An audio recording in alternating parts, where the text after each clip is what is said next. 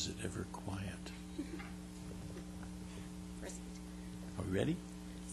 Okay, I'd like to call to order the special meeting study session for July 11th, 2006. Roll call, please. The record will reflect that council members Rosansky and Ridgway are absent, and Ridgway is excused. Yes, Mr. Rosansky will be here shortly. The first item is clarifications of items on the consent calendar. Mr. Curry, do you have any? No items, Mr. Mayor. Mr. Selledge? I have none. Councilmember Daigle? None, Mayor Webb. Councilmember Nichols?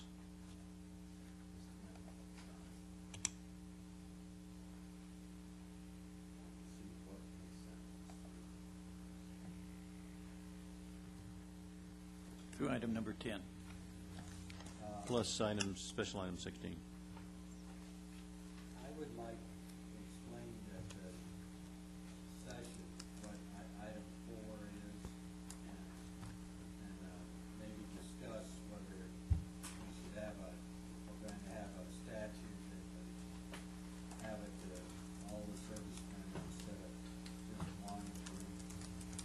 I understand we've adopted them, but I do not feel necessarily that we want to say that we're just supporting one. Okay, so you're going to ask that that be removed for discussion? Yes. Okay. Anything else?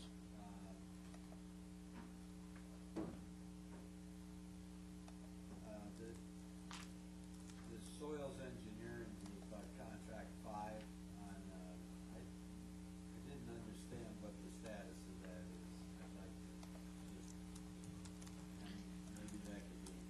How about a clarification item? Can the Public Works Director comment why this contract is being amended? Certainly can. Which item is that? It's item 5, Oh, item. Newport Coast Community Center Amendment Number 2 to the Professional Services Agreement for Pacific Soils Engineering. Yes, Mr. Mayor and members of council, it's my understanding that when we originally awarded the project, we neglected to hire services for some geotechnical that were inadvertently omitted, and we're just bringing this back to you to get approval for those additional services. And this is a firm that we have used since 2002 as on an as-needed basis to do various different projects, the needed soils testing for construction processes? That's correct, and they were also involved in the original geotechnical testing during the design process as well. Okay, thank you. Does that clarify your... Item 8, this eelgrass planning and survey, that's predominantly survey, is it not? And that's the mapping phase? Well, I think it is some survey, but it also includes planting also. That's correct. The city manager's correct in that. There is a bit of planting. Most of it's the survey.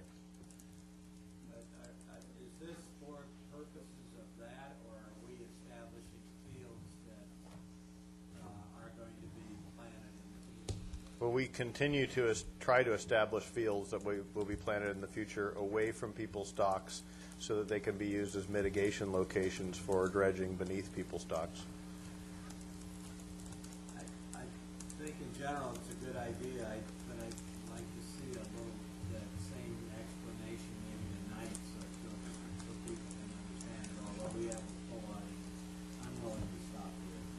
Thank you. Any other items? I had one other one, and that is on we're doing an undergrounding on item 9. I think that's still in the consent. And the undergrounding is in an area that we talked about somewhat rezoning of that in the general plan. If we did, would the lots stay the same and this be usable, or is this going to be something that should be postponed slightly until we find out whether we're going to stay relatively in that configuration or not? This is the the undergrounding district is one that's really between Riverside and Tustin. You have the Mariners Mile Square. But a substantial portion of it is single-family residential houses that are already in existing, that's probably close to two-thirds of it. And as far as the rezoning is concerned, I don't believe that any new uses would substantially change the property lines to impact the undergrounding. So if the district goes ahead and based on my past experience with undergrounding districts, I can't imagine that would be significantly impacted. My question was, weren't we going to, it was talked about a higher density of residential being allowed in approximately that area. Is that an area that would happen, and then that may end up to be apartments instead of The higher density residential is to the east of here. to the east? Yeah, so it's not really in this area. Thank you very much. Okay. Thank you. Mr. Rosansky, did you have any items on the consent calendar that you were concerned with? None, thank you. Thank you. Then we are now ready for our presentations. It says Bill Ficker's presentation, but I think really what we're here today is to talk about the site north of the library, because I believe that there will be a presentation from more than just Bill Ficker related to that. I think the people that, there are some individuals that wish to talk a little bit about the proposed park site too. But we will start off with Mr. Ficker's presentation on a potential city hall site at northerly of the library, Central Library. Thank you, Mayor Webb. I appreciate being here today, and I'm a little nervous because I don't make these presentations anymore, and I don't have a dog and pony show, but I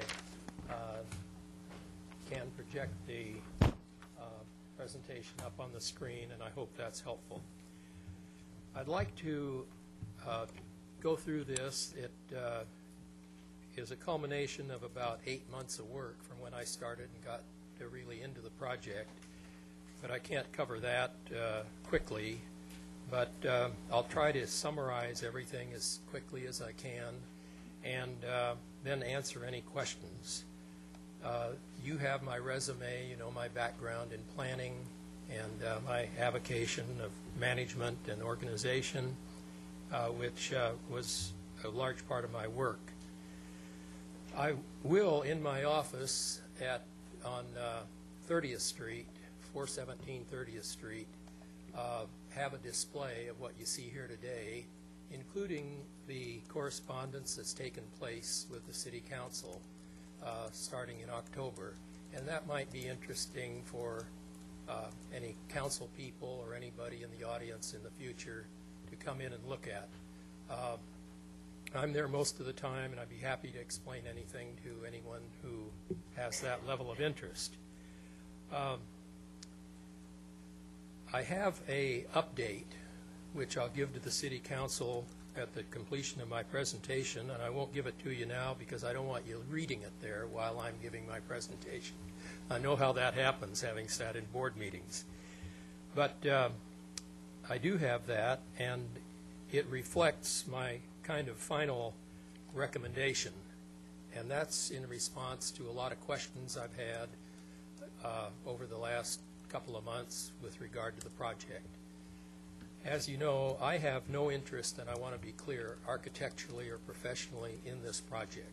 This is strictly, I'm donating this time to the city, and for obvious reasons of wanting to seek some excellence in our city planning and in our spending. I am opposed to, we've got to get started even if we're in the wrong direction. I know all of you don't agree that you're going in the wrong direction, but I hope that after this presentation that we can stand back and perhaps take a look at what we've done. I think the money you've spent to date is probably the best money spent, because a lot of the work we did over the years, we did to show what we shouldn't do, perhaps, rather than what we should do. And most corporations, after you've gone through planning and you find out something doesn't work, that's worthwhile to spend that money to find out what perhaps you shouldn't do.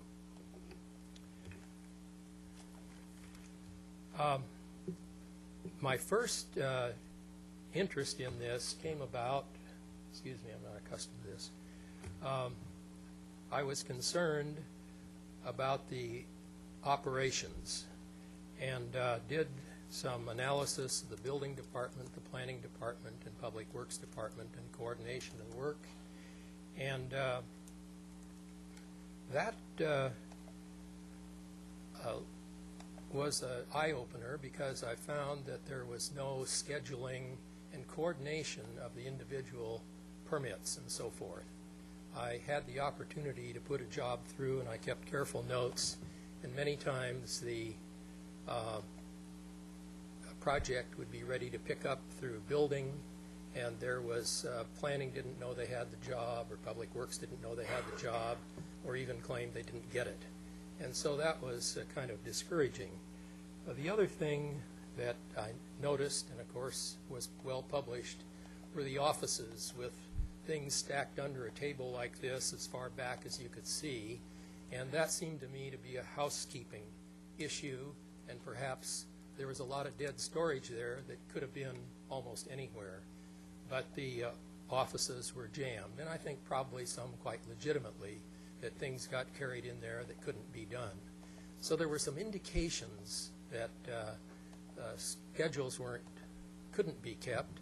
And then the second issue was the one of personnel schedules, the flex work week and so forth, when people go in and on a late Wednesday, the person they have to see is out on Friday.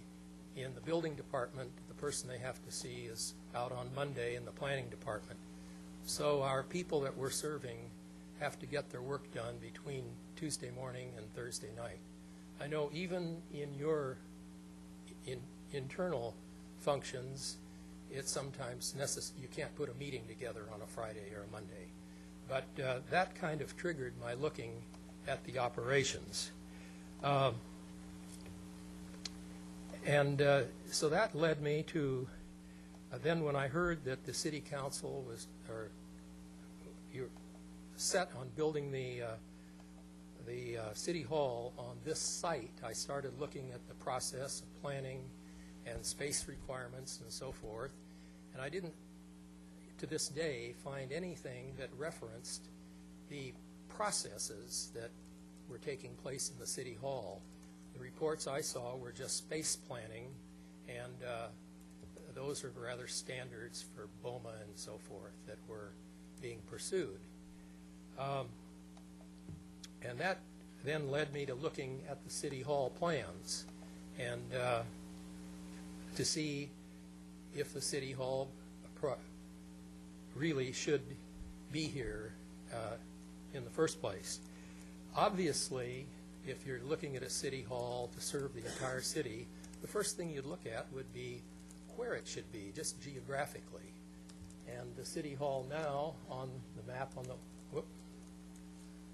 the wall, there we go, is right about here. And so I started looking at the center of the city, and of course it was no surprise that it's near Newport Center. And a parcel of property above the library is a rather long, I think it's 1,500 feet long, parcel of land, and I'll address that in a moment. It seemed to be the city hall, and thought maybe there's an opportunity to place the city hall, or as I called it, probably self-servingly, City Hall on the Green. And maybe there could be some opportunity to cooperate and make that park into a usable park, but also make it into a delightful City Hall location. Building public buildings on public property is certainly done often, and we have some examples right here in Newport Beach, like the Youth Center, the lifeguard station by the pier, and more recently the new, I think just started, laboratory building up in Shellmaker Island. We also have rowing clubs and so forth, and they're all, I believe, on public property. But I think there has to be a benefit for everybody, and the whole purpose of this is the maximum number of people that it can serve without compromising anybody ideally, but hopefully the very fewest. And that was the purpose of my getting involved in trying to seek a site. Secondly, I think in today's society, you wouldn't put the city hall here under any circumstances. If you walked into the city and it was a vacant piece of property, you wouldn't think to put the city hall here for a lot of reasons, but just for disaster and preparedness. A city hall, in case of any kind of catastrophe, has to be accessible and operating under almost any circumstances. There's a lot better chance that that would happen. Wish I knew how to turn this, though. Whoop. There's a lot better chance that that would happen in the location in Newport Center than here. All you'd have to do would even have the highway bridge collapse, and you'd have a very difficult time getting away from here. The other thing, of course, is the access for people from outside of town, contractors, and all the people in the city to the site to best serve the people. Excuse me, am I doing something wrong with this? I can't get my pointer. Right. Working on it.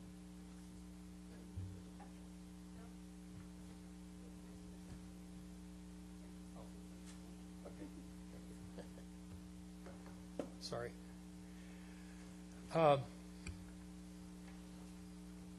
So that indicates the center and the parcel that I propose we consider for the City Hall. I made some comments in my first report after the couple of correspondence, and that was with regarding architecture. But that is down the line.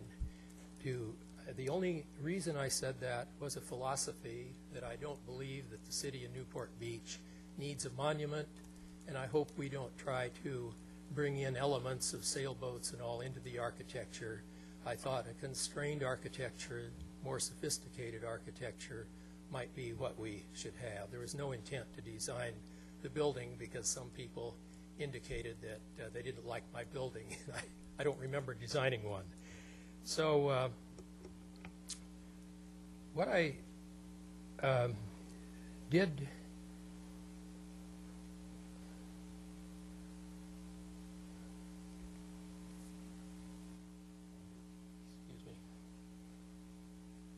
next is I took a look at the City Hall plan, and from that critically looked at the exchange of property and so forth, and noticed that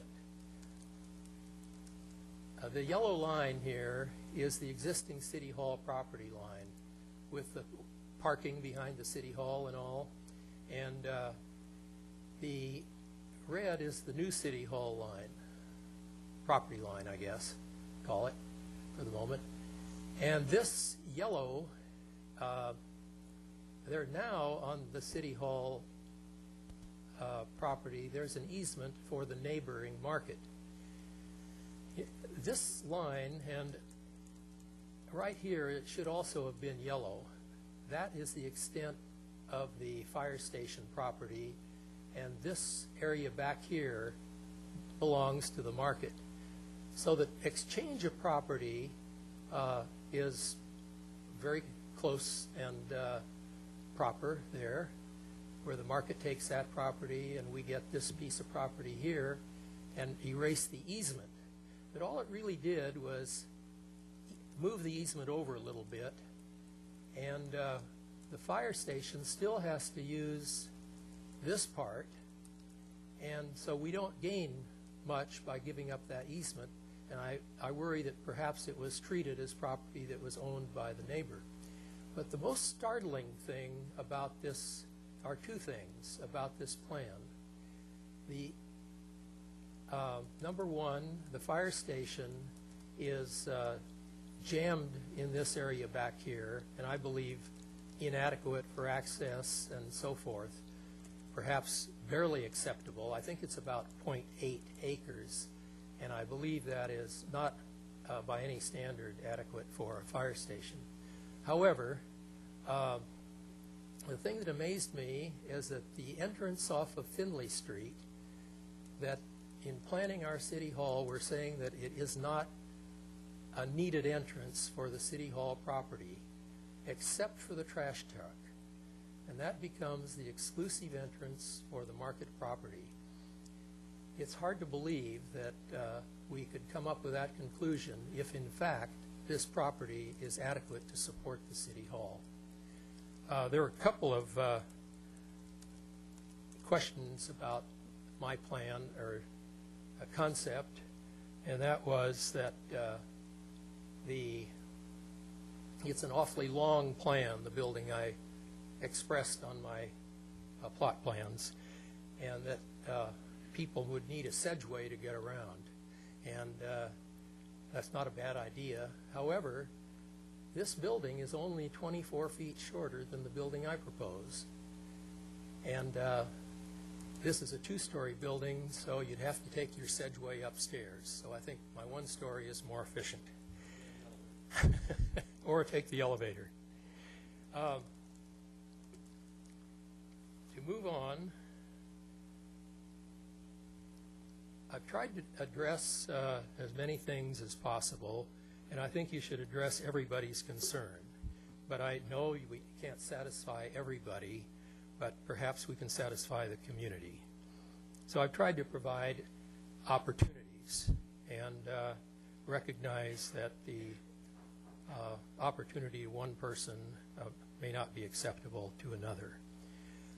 I would like to say that I do think the avocado site is the best site. There was a reason why it was determined that the library should be at the center of town. There were some very astute business people who thought the Chamber of Commerce building should be at the center of town, and I think probably the Irvine Company guessed that as well. Next, I started looking at the park plans, and I have part of the rest of the park plan here, and I felt that maybe this was an opportunity to help the parks as well as the citing the city hall there. If this is a view park, I know it isn't a neighborhood park because number one, there is no access provided to it, practical access to get people to it. And like the old tree falling in the forest, is there a sound if nobody's there? Is there a view if nobody's in the park? And I think the object of a community park is to get people into the park. And I thought how nice it might be to share that park with the city hall in this area, with all of our employees. There must be some advantage in having the city hall and the library together because you can share parking and event parking and so forth. And also, in looking at this plan, the real only access for automobiles to this park is right in this area here. You can't read this too well, but I put some elevations on this drawing, and these are from the survey. This location, driveway here, and parking is essentially as shown at 135, and that's above sea level.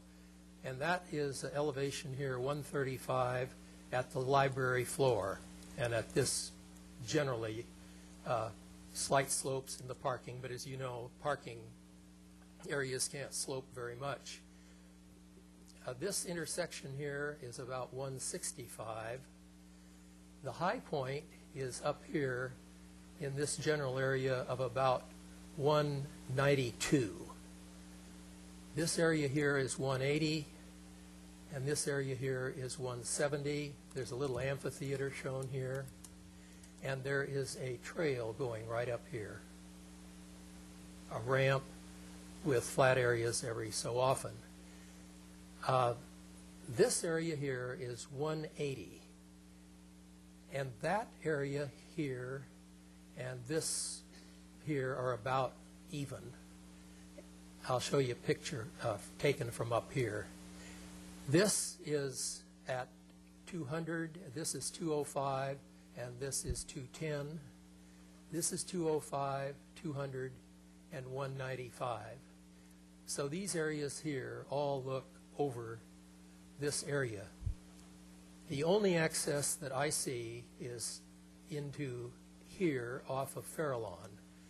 And I've avoided getting into whether it helps to turn on or off from MacArthur and access and so forth, because that's another issue.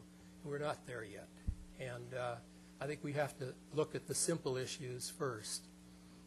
When I say there's no access, I think people with special needs and handicapped and so forth, or even older people or families with picnics, have to have a way to get to the park. From here up to this point where the path ends, the elevation changes 35 or 6 feet, and that is the floor of a 4-story building. That's a long way up, especially with a ramp. The ramp shown here is only 360 or 70 feet, as I recall, and that's a 10% slope. So it doesn't make any sense. On the plan that I showed, concept plan for the development in this area, I showed parking of about 80 cars. And let me go back here just a second. These are views taken from the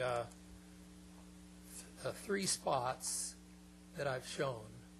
Here, here, or probably here, here, and from either this spot or this spot, and I suspect this spot.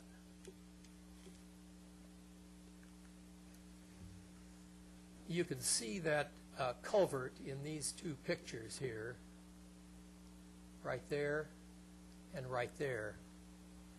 And that's the culvert that is right here.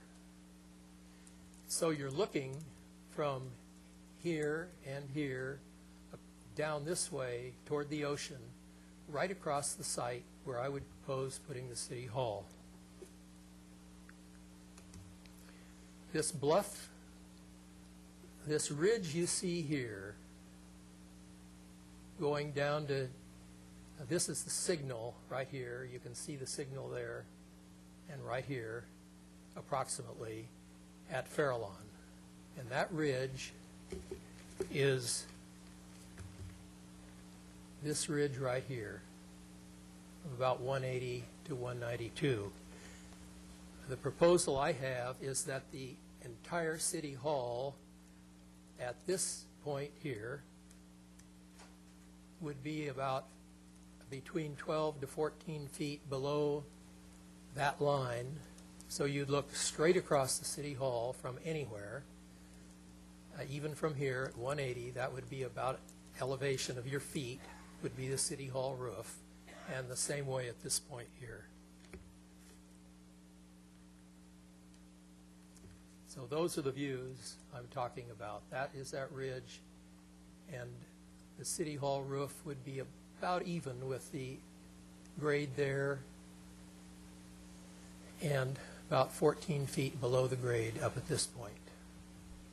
We would let me go on with the next plan here, if I can remember. I'll go ahead here just to give you a feel of what we're talking about.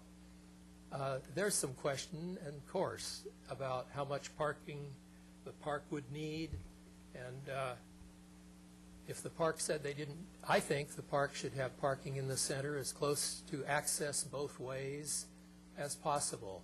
But that's debatable, and I think we should always question those things. You could keep the trails that the park shows up through here, And if we wanted to connect around the City Hall, we could do that. There's a lot of options. This is a concept.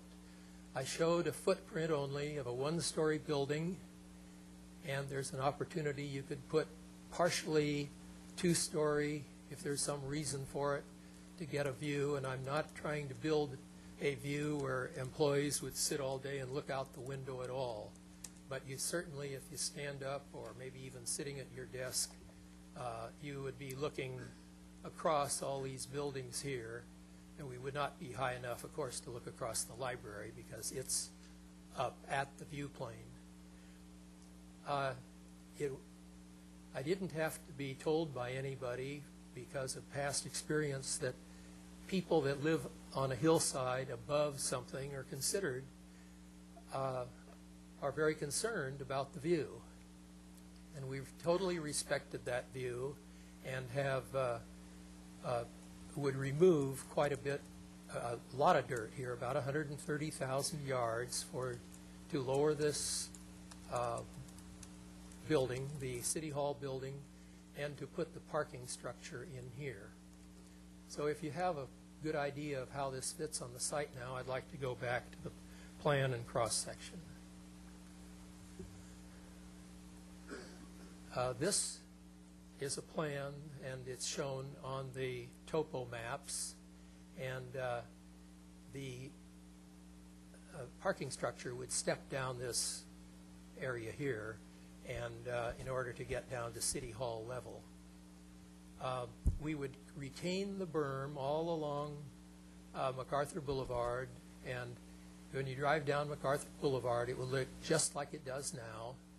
And when you get to this point, where those pictures were taken, instead of looking at this bluff here, you would see directly across the City Hall out toward the ocean. Maybe you'd see the back end of the library, but I don't think so, because the top of it is at 170, I believe. Now, there's a couple of sections I've taken. Oh, incidentally, these are the view planes. That is 180, this is 185, 190, and 195. And the building is below all these view planes, getting within a couple of feet here, and being about 12 feet below the view plane here. And so I've been totally responsive to that. This is a section taken through the building from east to west. This is MacArthur Boulevard, this is the top of that berm, and this is the City Hall, and this is Avocado Avenue. This is a section taken from north to south, and this would be the library over here. This is the parking structure. This would be the City Hall. And my reason for suggesting a one-story City Hall is, of course, it fits best on here, although back in this area, if people wanted to have a two-story, but I'm not in favor of that. There have been a lot of suggestions about planting the roof and so forth, but that's also, I believe, down the line.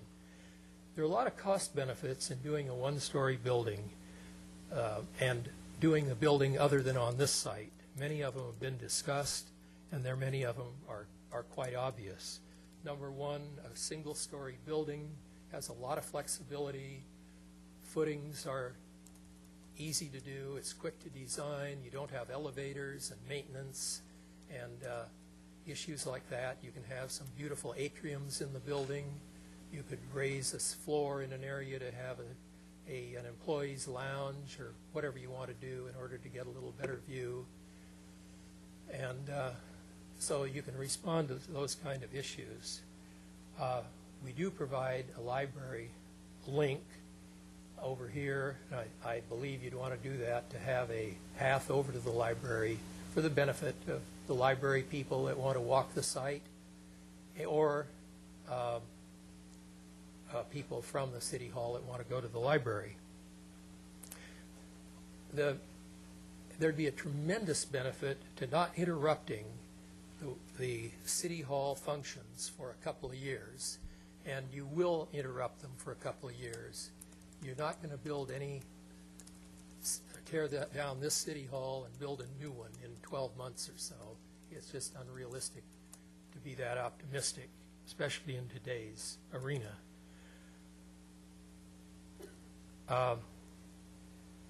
Not having to move is a huge issue. To go out and find places to put this city hall function will be extremely expensive and time-consuming and distraction to all of the staff.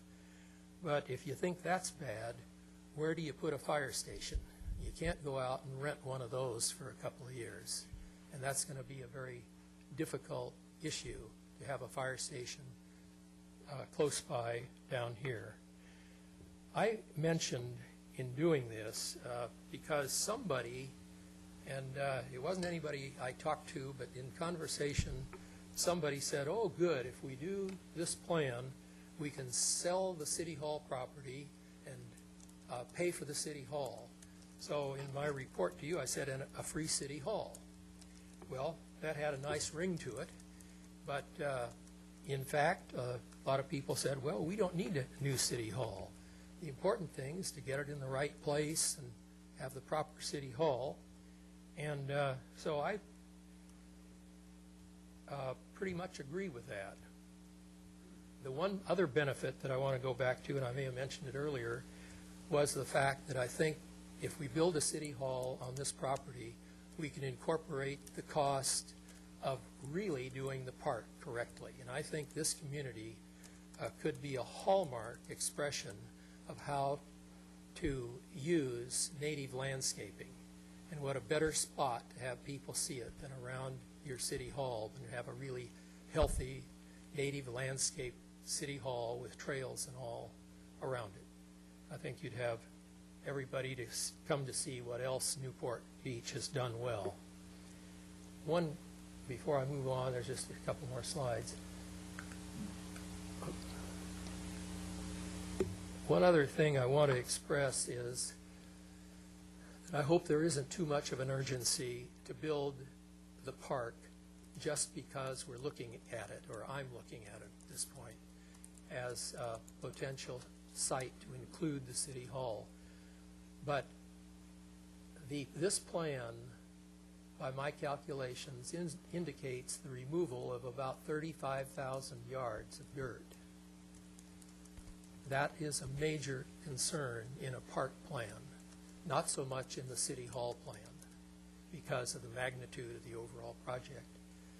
If you look at this elevation, 135, and you go in the library, there's a very steep bluff. It comes up here to 155. Then it goes from here to 180. And this would have to be at roughly 135, and then this slopes back. If you put parking in here, no matter how you do it, just about, depending on the size of the parking area, but I think for a park this size, you'd want at least 30 or 40 cars for park use. And you'd have to remove about another, I think, 18,000 yards for a total to make this park into a usable park, assuming that you do the library parking as well, would remove about 50,000 yards or 52,000 yards, which is about a third of what we plan to do on the library site. I mean, if we put the city hall in this location. This was in my presentation that you have a copy of, and this is what I was speaking of earlier. I don't want to get into architecture, but I merely said that if this building is good enough for a multi-billion-dollar company and a one-story building to operate part of their operations in, it was designed by a world-famous architect, Bill Pereira, with world-famous architect, or rather sculptor, Tom Van Sant. I thought the building, and I just superimposed that building here with the MacArthur Bluff in the back of it. Why, maybe it would be a nice place to have the history of Newport Beach in these panels, and that kind of building with natural sandblasted panels would fit in well with a park environment.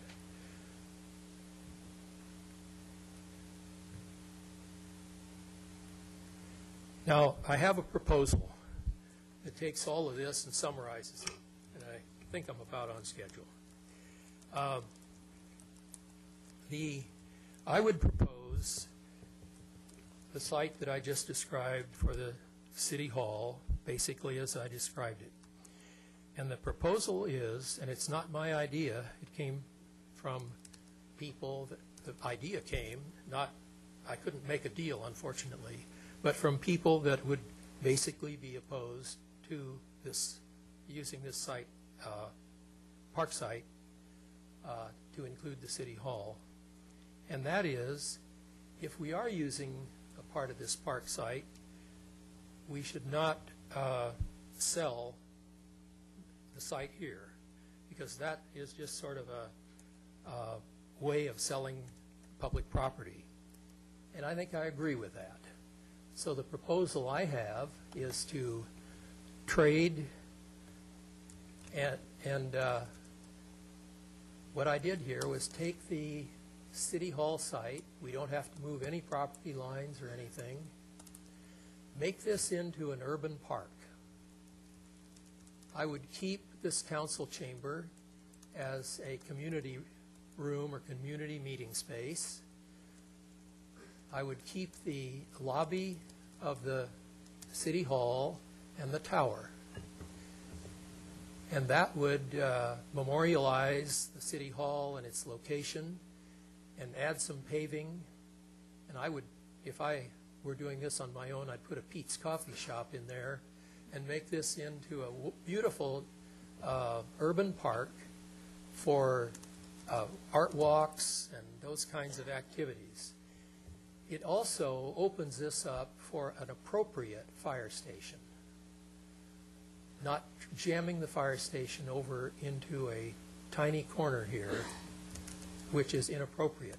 I didn't try to get into planning that area here, but I'm sure there's always need for parking, and it could even be justified parking for the park here and taking away some parking here and making more green space.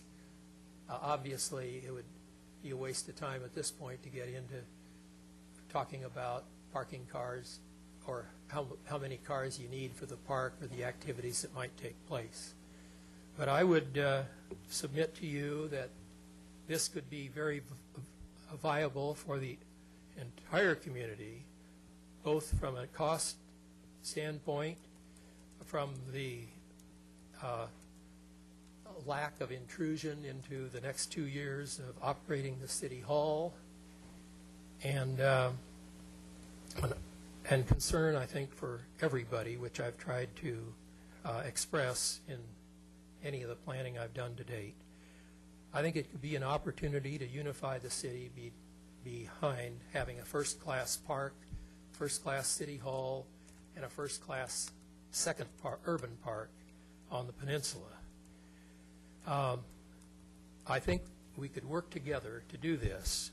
I know there's an urgency now for this council to get a City Hall built because it's been 5 years in the planning and there have been a lot of delays. But I don't feel what you have now is a good plan. It's going to be extremely expensive. It's going to be affect too many people in the operation of the City Hall. But most importantly, I think whatever we do, we should pursue excellence for our city. And what I see being pursued now is not excellence or an orderly pursuit. I'm willing to volunteer more of my time. I'd like to be helpful. And my intent, as you know from my original letter, was not to be a critic, but to express concerns to be addressed in a professional manner. And if we somewhat agree, and I would hope maybe all of us agree, even including the City Council on this point, is that if we put it up to a vote, it'll satisfy a lot of people, that will have the entire community will have an opportunity to vote on it. And I think it could be presented in a pretty simple manner and I would be happy to help pursue that. I'll give these reports to you. I've got about 10 of them here. So they're a summary of my recommendation, and you have all of the other letters that I've written and reports and follow-ups. I'd be happy to answer any questions that you'd have, or if you're tired of hearing me, I'll be happy to, you can call me. Thank you a lot, Bill. I would like to give the council an opportunity to ask a few questions. Does anybody want to start off?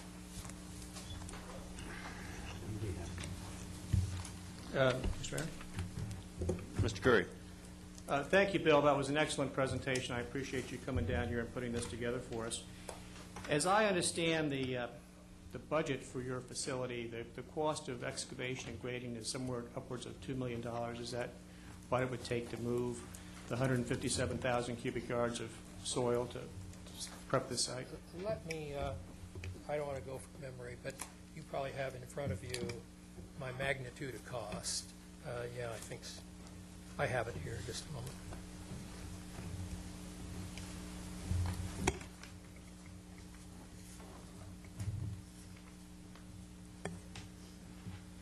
Yeah, I have grading here at $2 million, yes. 157,000 cubic yards at $15 a yard.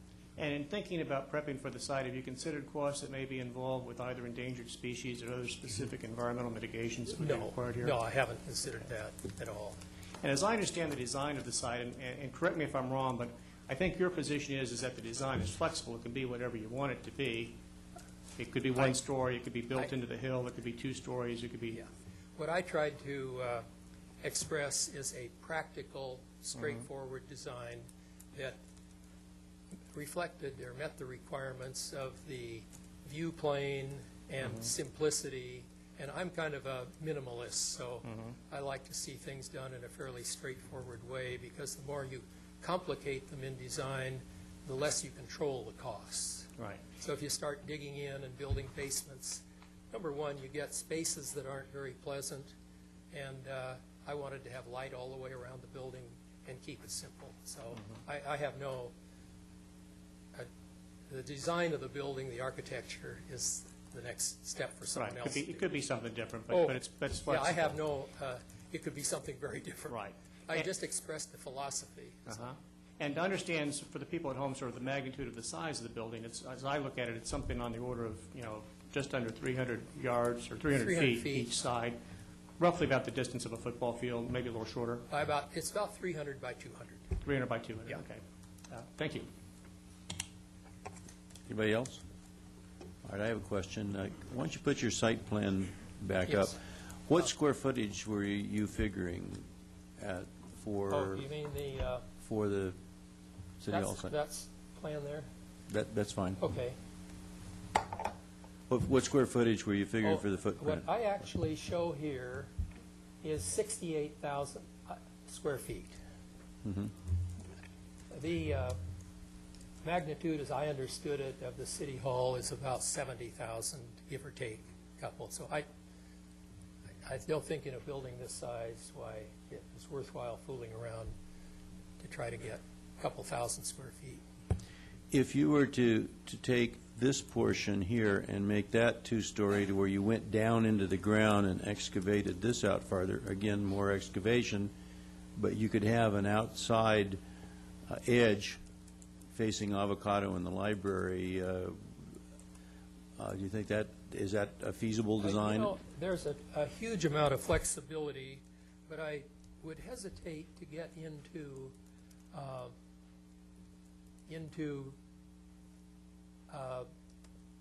reflecting on that, because when you start to excavate and having a building stepping down a grade, you get retaining walls and dark places in the back of the building. That's not necessarily bad, but those would be details that would be reflected by the operation. One thing that might provide that would be, if you wanted to step down, you'd probably go back here and build an atrium that went down 2 floors. There'd be a 2-story atrium, and that would give light from these offices here, and it could be, there's tremendous opportunities to do things here. And also, from this area where you're well below the site, really we wouldn't have to raise it, because I showed the building 20 feet high purposely, so it'd give you an opportunity to have a slightly higher floor in an area here if you wanted to, and still respect the site planes and all. There's all the flexibility in the world you'd like. Or if you don't need all this parking here, which I think is excessive for the city hall, but I put it there primarily for the best access for the park, you could run this road in here like this. I think it's important to get some parking area in this area to get people up to the park. And I guess one of the reasons why I was suggesting yeah, something in here is you could have a smaller footprint Yeah. to where you could move the parking in and you could end up that's getting, exactly right. You could dueling. do things, you could make the smaller footprint Okay. if you so desire. I was trying to take the most simplistic way and not have anybody come back and say, well, you just showed a little footprint, but it's not really practical. So Okay. Another item is that one of the comments that I've heard is that we have a wonderful view from up there, and if we put the city hall on the site, that view goes away. I've mentioned this before to several people, but if we were to take and make an urban park on the roof up there to where you could have planters and spaces that pedestrians could use, would that significantly increase the construction costs to get either an elevator up there or stairs or ramps or Well, whatever? there are a couple of things. I've had a couple of very well-known architects comment and suggest that there ought to be a turf roof and access up there and so forth.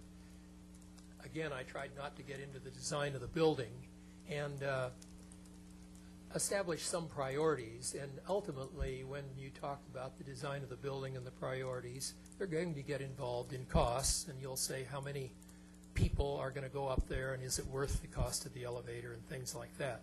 So I think the important, we will be, there's a path shown in the, in the park plan, and we can also reconfigure this slightly to include a path here, just as the park plan shows, to get up to the maximum height, which will be way above the city hall for the park visitors. But you have to get people up there, and and that means getting cars up to about a 180 elevation or something like that, so they're up there at the view plane. It's interesting that the pictures that I showed, these pictures here were taken from the higher spot, and that they weren't taken from the area that we're trying to preserve as a view plane. And sometimes those things tell more of a story than we realize. Whoever went out there to depict the wonderful views and all of the park actually took the pictures from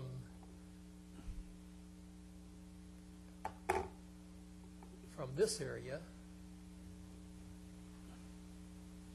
here and not from there, and probably because it was very difficult to get up here.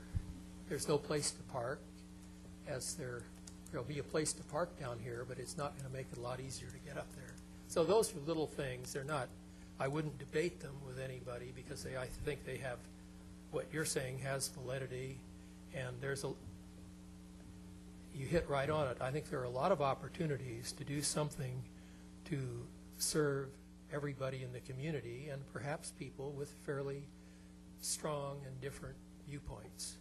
Okay. Any other council members have any questions? Councilmember Daigle?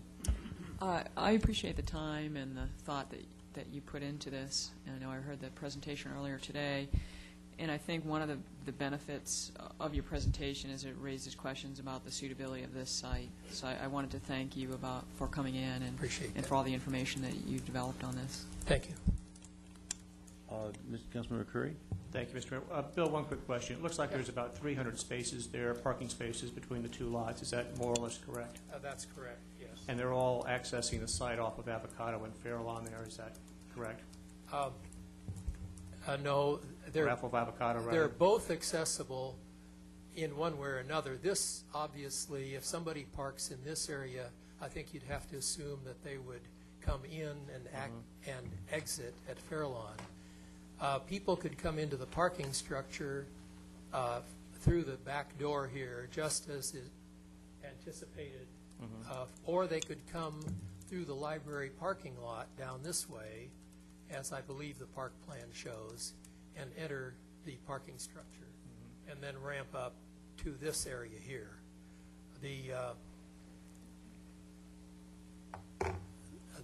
There would be ramps, and I didn't try to get into the design of the parking structure. It could be a plain parking structure, or ramps that I'm more familiar with. Right.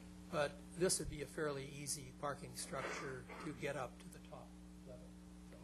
And I would not expect you to have them, but I'll ask, do you have a sense as to the traffic counts that would be related to this site? No, I haven't done any traffic analysis at all. I think your intuition would probably tell you that if you were trying to do something for traffic in Newport Beach, you'd rather have the city hall on that site than here. And that's just what we call by inspection. So, Bill is one of our 80,000 traffic engineers that lives in Newport Beach. Isn't that correct? yeah. I said that was the end, but I missed something here, and I think it deserves answer, because I had some questions. I talked to the one about building on city land, addressed that, or selling land, and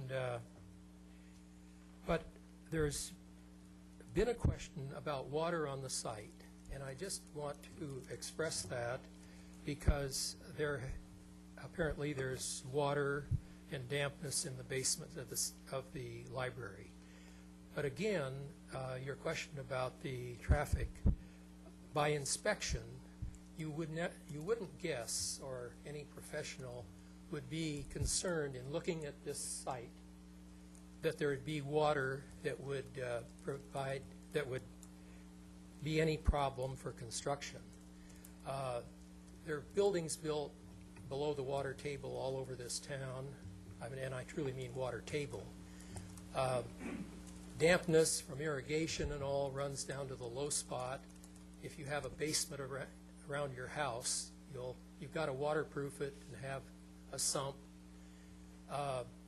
In Irvine Terrace, all the houses, as the terrace is down, had dampness around their footings and all until they put in a drain around it. Normally, if there's a problem of dampness in a basement or around a building, it's due to design or improper waterproofing or drainage. This site is at the top of a hill, and very seldom does water accumulate toward the top of a hill, and you don't see water running out of the side of the hill down on Avocado or up on MacArthur or even on the bluff down toward the library. So it isn't something that would pop into your mind and say, we had, incidentally, I was involved in the conversion of Granville, and we had dampness, and there was a rumor that there was a river running underground by Granville. And of course, we found exactly what I'm talking about, is that when it was dug away, there were no drains or proper waterproofing or anything, and that's been resolved. Well, I believe that did you mention that the library parking lot was about elevation 134? 135.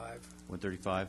Well, the basement where they're having water problems is about 15 feet below that. Oh. And so that's at elevation about 120, which is going to be at least 40 feet lower than even a if you had a second-story facility, so that I would tend to agree with you that the water problems that you might have in there are not going to. It certainly occur. wouldn't be something that a group of professionals would look at and say, be concerned about. There was one other. Okay, well, Okay. we need to move forward, because I think there's some other people that would like to make a presentation about, what I'd like to do is I was requested to allow somebody to talk about the park process, and then I think that what we can do after that is receive comments on whatever we've presented, and then the council can give guidance, if that's all right with the council. Does that seem to be, okay. Who is going to represent? Okay. Okay. Excuse me, there was just one last thing, and this Okay. is just a reference, and I'm sorry. Somebody asked to show approximately the portion of land, if we look at it as a trade. Okay. And if I go back to this, can I get a little dim there? So, dimmer. I took this portion in order to be, I didn't want to come up and say, yes, you've included the fire station or anything. But I said, this is the park. Or I guess this area here, yeah, because we can do away with the parking, whatever you want to do. But generally, this is the area. And I put that into a rectangle and overlaid it on the plan which you saw earlier. And that is this cutout piece of cardboard here. So you can see that it's a pretty good nominal trade, land for land. And that's what I wanted to express. Okay. Thank you. Thank you. Who is going to make the presentation, Debbie? Ms. Allen? Or Marie?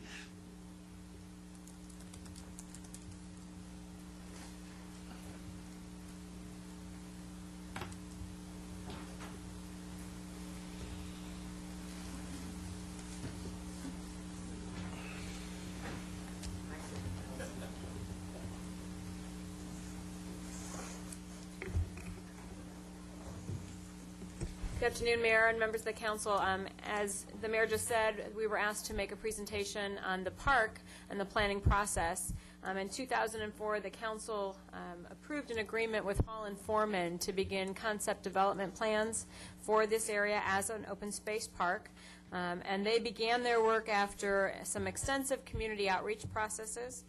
And this afternoon, we've asked Mark Reeder from Hall & Foreman to come and give you an overview of the concept plan that currently exists for the park. And then after that, I believe members of the Parks Commission and Beaches and Recreation Commission would like to say a few words. But I do want to state that Mr. Reeder is not here to comment on Mr. Ficker's plan, because he just saw the plan as the rest of us did, but he's just going to review the concept development and where we are today with that. And then obviously we are here to answer any questions. Thank you.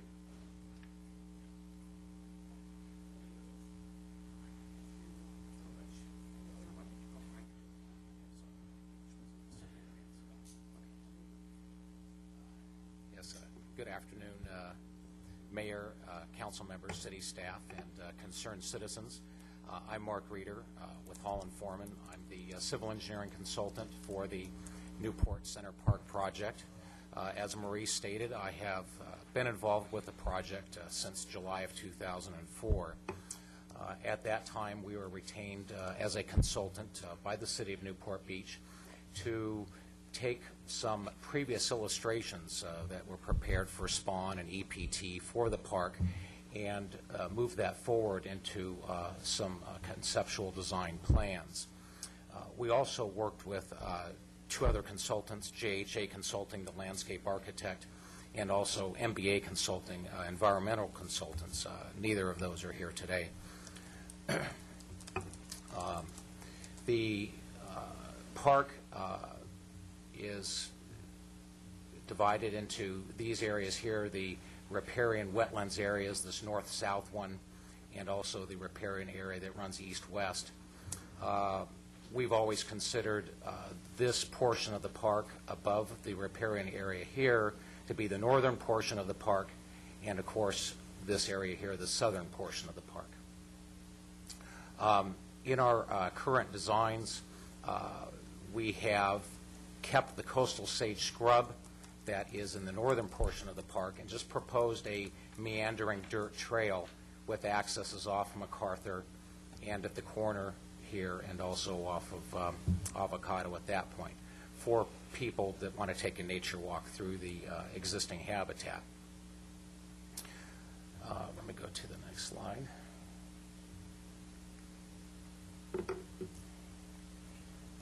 Our environmental consultant, MBA, prepared two reports, a wetlands delineation report and a biological assessment study.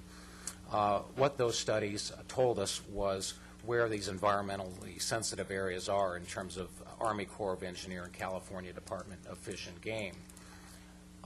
When we got into the design of the park, we used an avoidance scenario where we are avoiding these environmentally sensitive areas so that any construction of the park would not impact the environmentally sensitive areas.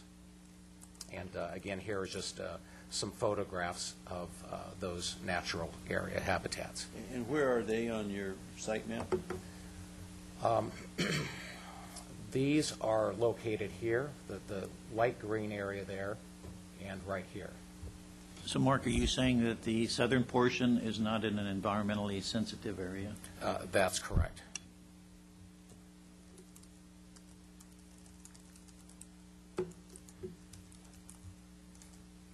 This is some photographs of what the southern portion of the park would look like.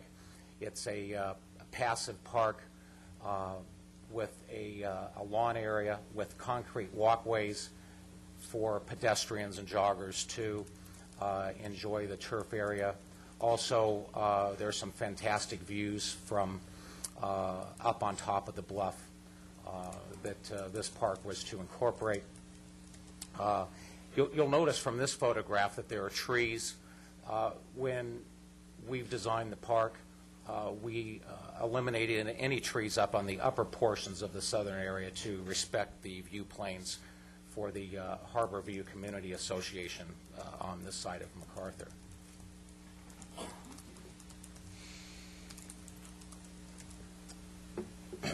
One of the features of the park would be to, at several locations throughout the park, we could do some private gardens where if a donor wanted to come in and create a private space, design their own garden, have a plaque, maybe it could be something in memoriam, this could create some potential funding for the park.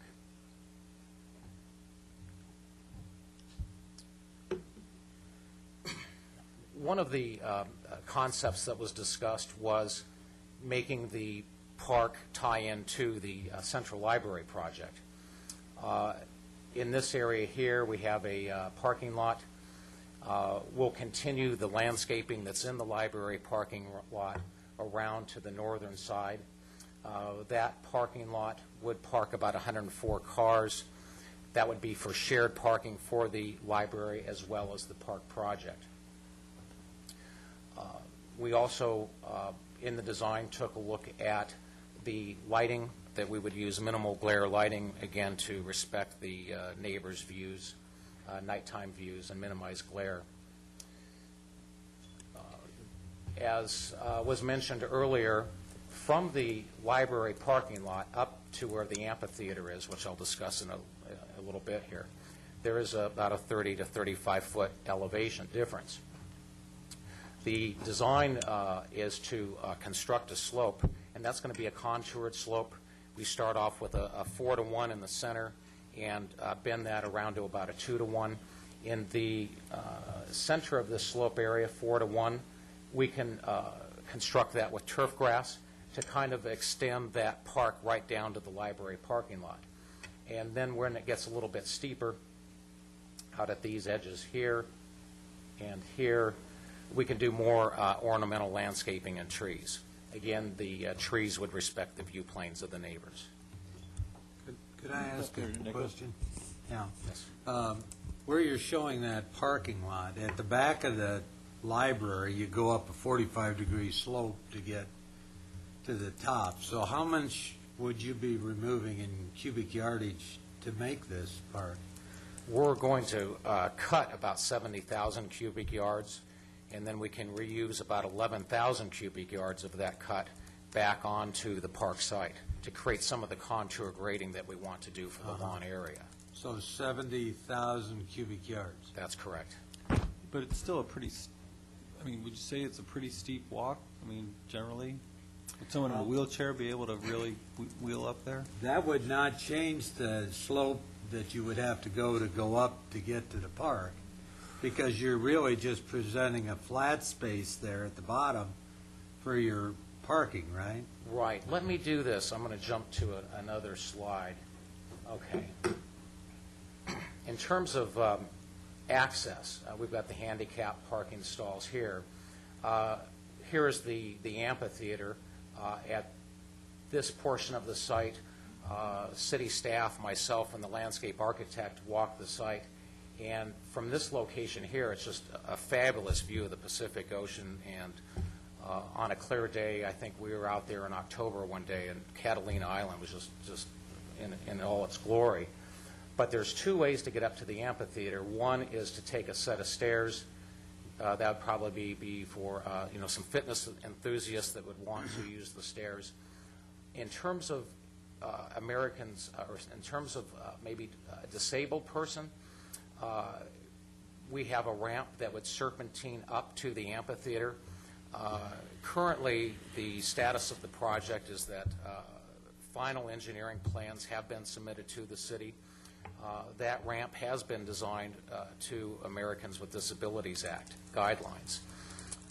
Basically, what that means is we're ramping at about 8%, and every 30 feet we put in a 5-foot, or I should say, every 30 feet in length, we put in a 5-foot landing.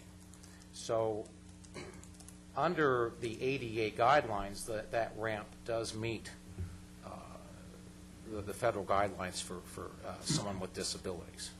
So that's about a 500-foot long ramp if you have to go up 40 feet. I'm not sure of the length, but it is a distance, yes. Okay, that'd be 8%.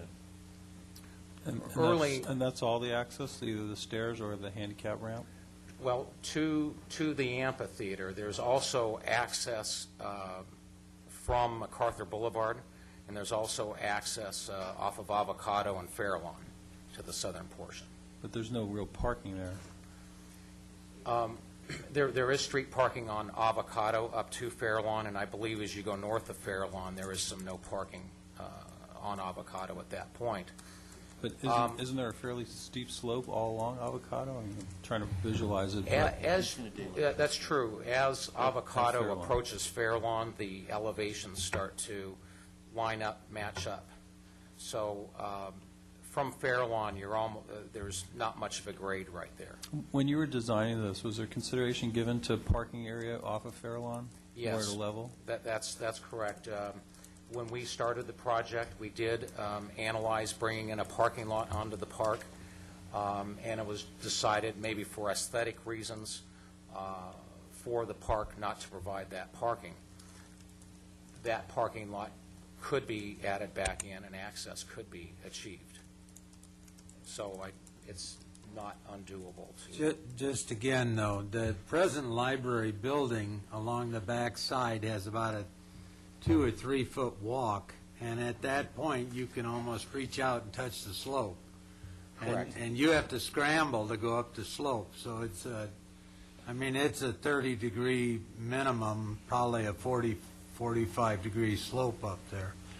So that entire area that you're showing with parking spaces would all be cut back into that slope, very similar to what would be done to provide the two-story parking standard, parking structure that we were talking about otherwise. Yes, that's correct.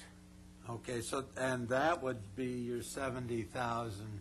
So any water problems that might be experienced by the parking lot on the property of the city hall would be experienced by this as well. I'm not familiar with the water problems that City Hall has, so it's hard. No, I mean the library supposedly has. Oh, I see. Anything they have, you would be at approximately the entrance to the back of the library there, which is at the base of the building. So you would be at that base all the way across. So which is exactly the same base that they were talking with for the parking structure of City Hall, I think. Councilman Nichols, the library does have a basement, and that's where the water problem is. I see. It's really below grade about 15 feet, so that, let's proceed on Sure, and the I just presentation. would like to just add a quick note that with the design of the parking lot, and again, the plans are in final engineering, we've provided adequate slope to that parking lot and added a storm drain system in that parking lot with catch basins to collect water.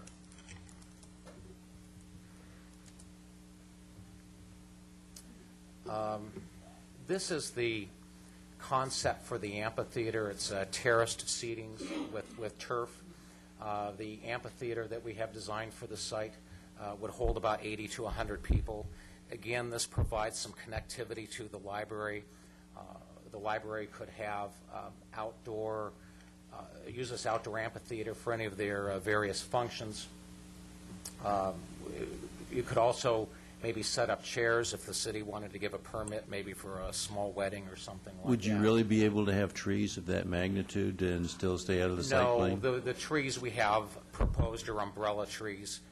This photograph was taken by our landscape architect, and this amphitheater is in Dana Point, I believe, at a park there. So the trees, again, that we have around the amphitheater would respect the view planes to the neighbors. What are the elevations of the amphitheater? The amphitheater is probably at about 165, 170. This would be the bottom of it or the top? Because it runs up to the grassy knoll above, right? Correct. The bottom, this circle that you see right there would be the bottom area here. Oh, I'm certain. I really meant the natural amphitheater that was created in the back that had some possibility of use as a park amphitheater.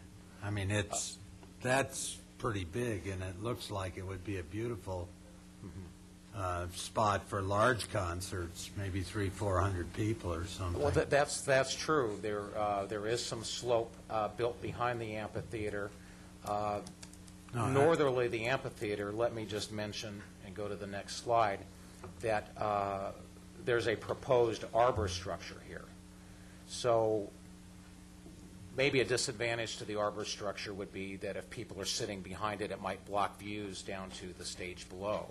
But the amphitheater is designed to give some, or the arbor structure is designed to give some shade and an aesthetic look to the amphitheater.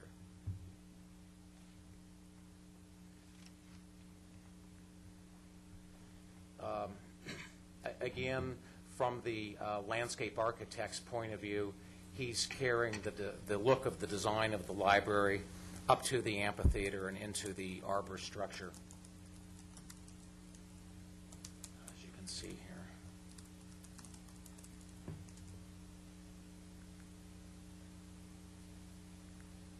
That appears to be the end of the slideshow. I'm really here to answer any questions that anybody may have regarding the design of the park.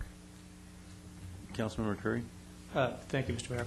What is the nature of the sensitive habitat that we have in the northern end of the park? Can you sort of describe that for us, please?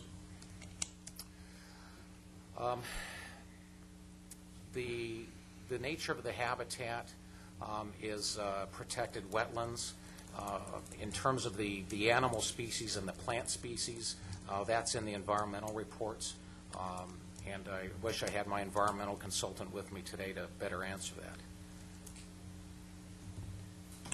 Councilmember Selich. Last fall, you had done some concept sketches on the northern part of the park of developing some plant communities and perimeter treatment and trails and seating areas up there. Did you bring any of that information with you today? I believe that's what's on this board here. I don't know if you can see it. Maybe you can explain what you were working on that part of it. Pass that out. But that's correct. Last fall, our landscape architect has prepared some concepts to remove the coastal sage scrub that's in the area now and put in California native landscaping. Could you go back to the park general site plan?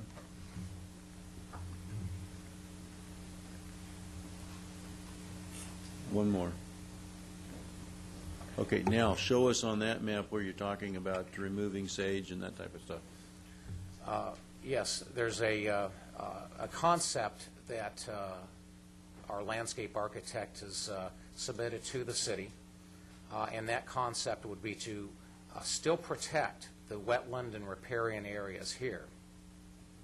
And up on the bluffs, come and remove the coastal sage scrub and do more of a California native garden park. The landscape architect tells me that there's a California native park up in Claremont, California. And, he'd like to model something like that. Again, people could walk on trails and have placards and view the different type of California native plantings. And again, the northern portion is referred to the area north of this east-west riparian area here. Are you aware of there being any particular plant material or life in this area, this is part of the southern portion, that needs to be protected? There is some coastal sage scrub in this area that we would affect, with our current design, would be affected with construction of the park. The removal of that coastal sage scrub, as well as the removal of this area as well, could be mitigated, and there's a fee of $50,000 per acre to remove the coastal sage scrub. And that fee would be paid to and be a part of the NCCP program. Okay. Any other council members have questions? Because I want to give the PP&R people a chance to comment. Mr. Nichols? I understand the north-south swale in there. That's actually the end of the drainage ditch of the property up above, right? So that basically it's not, it doesn't have, it's just that the property underneath the bus station down that comes down basically that side of Avocado and then goes underground and comes out below here, right? Correct. That is due to the outlet of the city storm drain system. So that is really a storm drain swale, and at the entrance over here by Avocado, there is a, what do you call the vertical? Catch basin. The catch basin for overflow when the swale fills up on a very big rain, essentially. Right. That's correct. The city storm drain system picks up again. And the collects other end of that at MacArthur has a pretty good-sized wall at present, and that is mostly pavement-type materials, is it not, where it comes out of MacArthur? And there's what I think about a 16 or 18-inch culvert that comes out right now and just goes into the swale. Correct. You're talking about at this location here. Right. I know the storm drain comes through this area and Actually, runs through San Miguel. Actually, the storm drain comes from the track that's over here. Yes. This piece here, there's a drain that goes underneath right there that doesn't go up to the transportation center, but it goes up to this site. This one here drains a fairly good portion of the area between San Miguel, Crown Drive, and down around. And it all outlets at this point and ultimately ends up at the El Paseo storm drain at Bahia Corriente Yacht Club. Is that the Bahia Corinthian? Yes. Okay, thank you. Okay, we need to move forward because we're running out of time for letting people talk about this. So can we, who is next on your list for presentations? Mr. Mayor, you might want to just continue the other item that we have that would come after this one, and Oh, that was the Newport Coast Parks. Yeah. Is anybody here to talk about Newport Coast Parks? Okay, we're going to continue that to the next study session so that we can continue to get information on this plan. Mr. Mayor, members of the City Council, I'm Deborah Allen. I'm the chair of your Park Development Committee and a member of the Parks, Beaches, and Recreation Commission. We actually don't have any more formal presentation. We have a whole lot of people here who would like to express their opinions. I see some of my commissioners in the audience, and they're probably going to want to come up and just say what they think about the park. I'm just going to point out a couple of things that I just want to make sure are very, very clear. If you look at the proposal that Mr. FICKER has, he's taking all of the grass area from the park. He's taking all the turf. All we're going to have left is the habitat area above. Now, we have been criticized, we, the city, and all of us have gotten phone calls and read letters in the Daily Pilot and what have you, about a couple of our recent parks, particularly the Back Bay View Park and Castaways, which are both in the coastal zone. And we were required by the Coastal Commission not to plant turf grass. We were not permitted to plant turf grass. We were not permitted to put watering systems in. We had to rely on purely natural environment, okay? And be that as may, this site is not in the coastal zone. It gives us an opportunity to show both our residents in the city as well as the Coastal Commission, perhaps, that this city knows how to put together a combination of beautiful native plants that could be a show place, along with a turf park that will get enjoyed by people who want to see turf grass. I think it's really important. You can't put turf grass up at the northern part of the park. So if you put in Mr. Ficker's building, you've taken away all of the grass.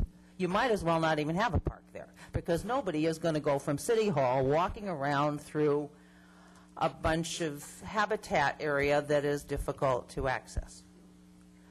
The other thing I'd like to point out, and I think you've probably figured this out already, Hall and Foreman have the plans all done. We're ready to go with this park.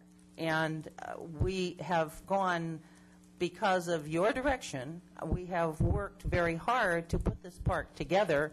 And now to have someone come out of left field and say, I want to put City Hall on the park site, well, you know how I feel about that. The last thing I'd like to say is we're talking about, I believe you mentioned it, Mr. Mayor, the possibility of putting turf grass on the roof of the new City Hall building to mitigate the fact that we're taking away the turf grass. Now, come on.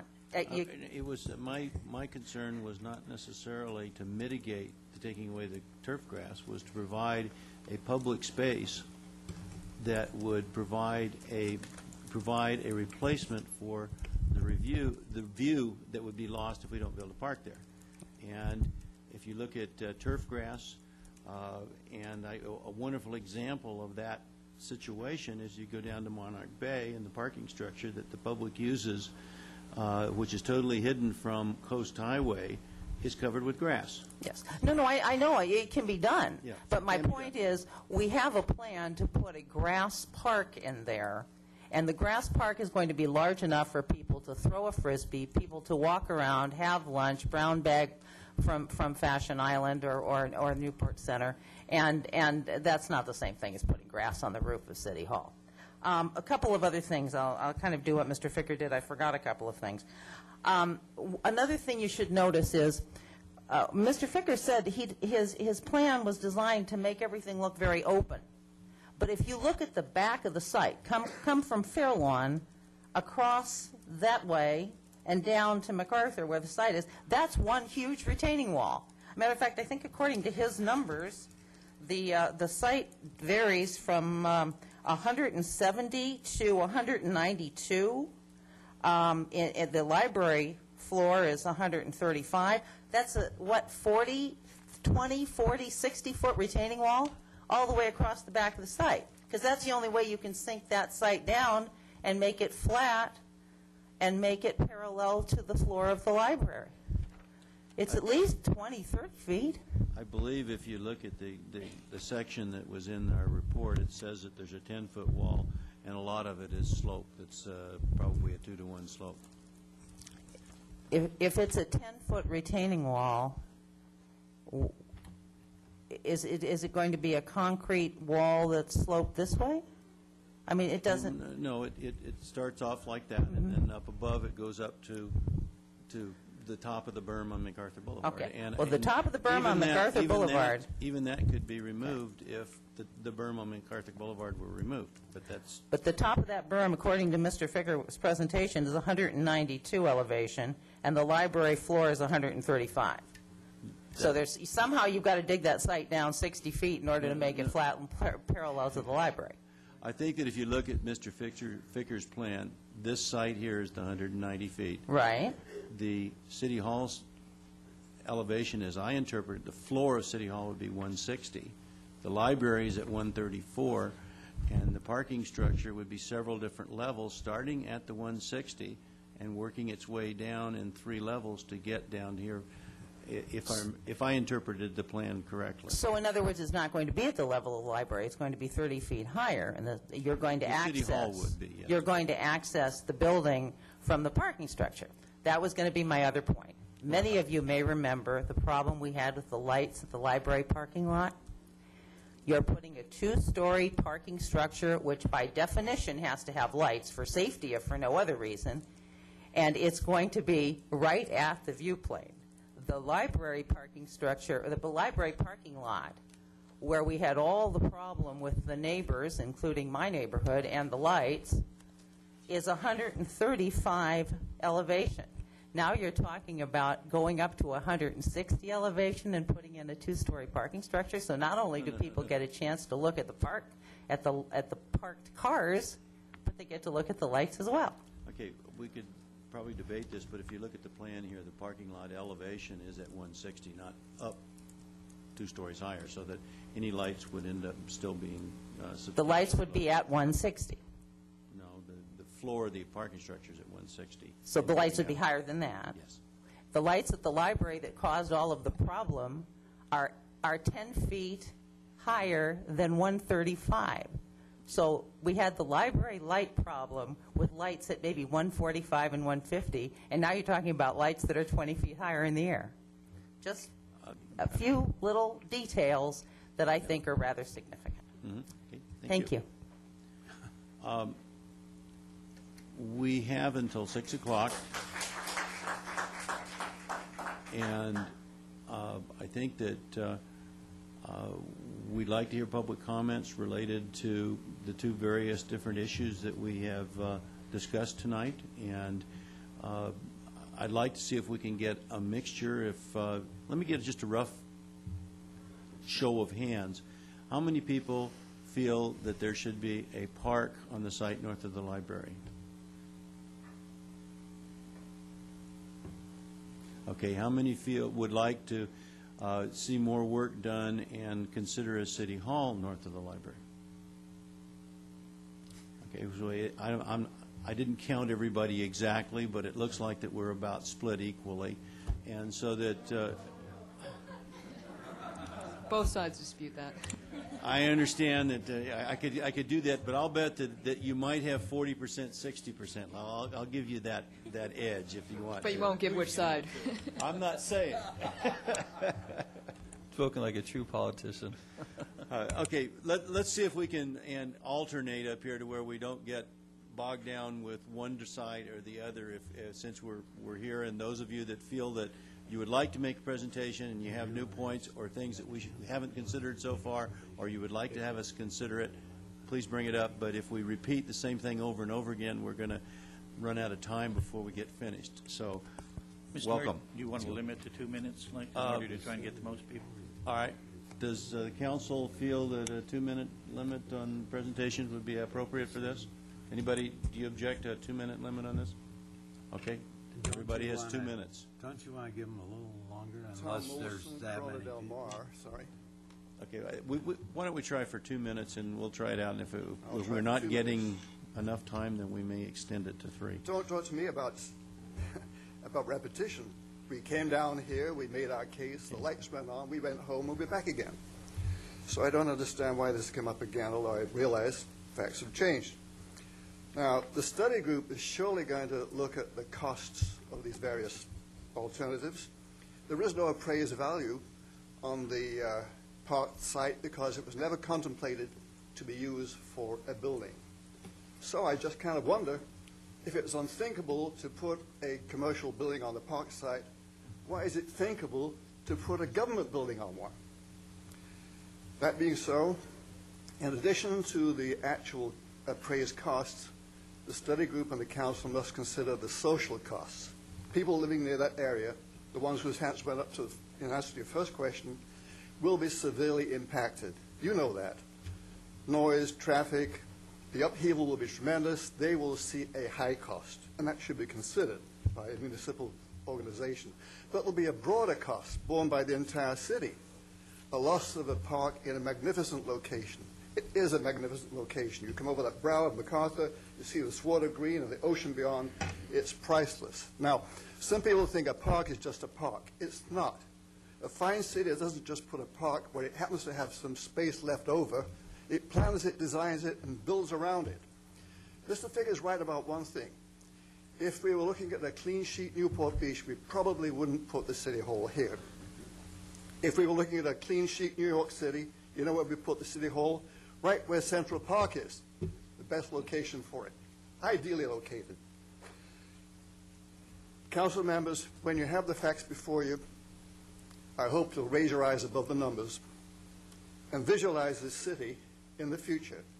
I hope it will be a city that has the wisdom and the confidence to make a decision that will preserve our charm, the city's charm, in spite of architectural temptations. Thank you. You know, I think it would be better for us to just figure on 3 minutes. I think 2 minutes is a little bit How long did he take? short. He took 2 minutes and 32 seconds. I think I can get under that. My name's Dennis Baker. I live in Corona Del Mar. And first off, I want to state that I'm opposed to the taking of park lands. And I choose those words very carefully. There's been some proposals here that indicate there might be some trading. There might be some things like that. I actually think, and it's been alluded to numerous times, I actually think there's a way of gaining park land. And, Mr. Mayor, you mentioned it. I have in my hand right here a brochure from an organization, a company called Raina Creek, one of many, but they're one of the most renowned and work in UCLA, doing work in Los Angeles and so on. And I don't have them with me, but I will provide each council member with this particular brochure from them for reference. And so the idea is that Raina Creek has done many buildings that have turf is not always the right term. Basically, landscaped roofs, so they can have habitat on it, have grasses, have turf, so on and so forth. It's a whole field in architecture, and therefore I think it is possible. Remember, I'm still opposed to the taking of park land, but I think it is possible to look at this carefully and come up with a solution that may actually be able to provide a park on top of the building. I think that is doable. Now, the issue is cost. I think one of the biggest scams on Newport Beach was the word free city hall. I mean, I just cringe on that. There is no free city hall. There's no free lunch. I think our police chief quoted recently, or somebody, police chief, if it sounds too good to be true, it is too good to be true, you know, when you buy that car for half price. So I think we need to give some consideration to that. Examples were referenced. The Muth Interpretive Center, you can walk right out on the top of that. Look around, it's sand, sage, and you're on top of the building. So we have some examples of that. I will be getting this to each of the council members, and hopefully we'll have a chance to talk to each of you about that. Thank you very much. Good, and that was under 2 minutes.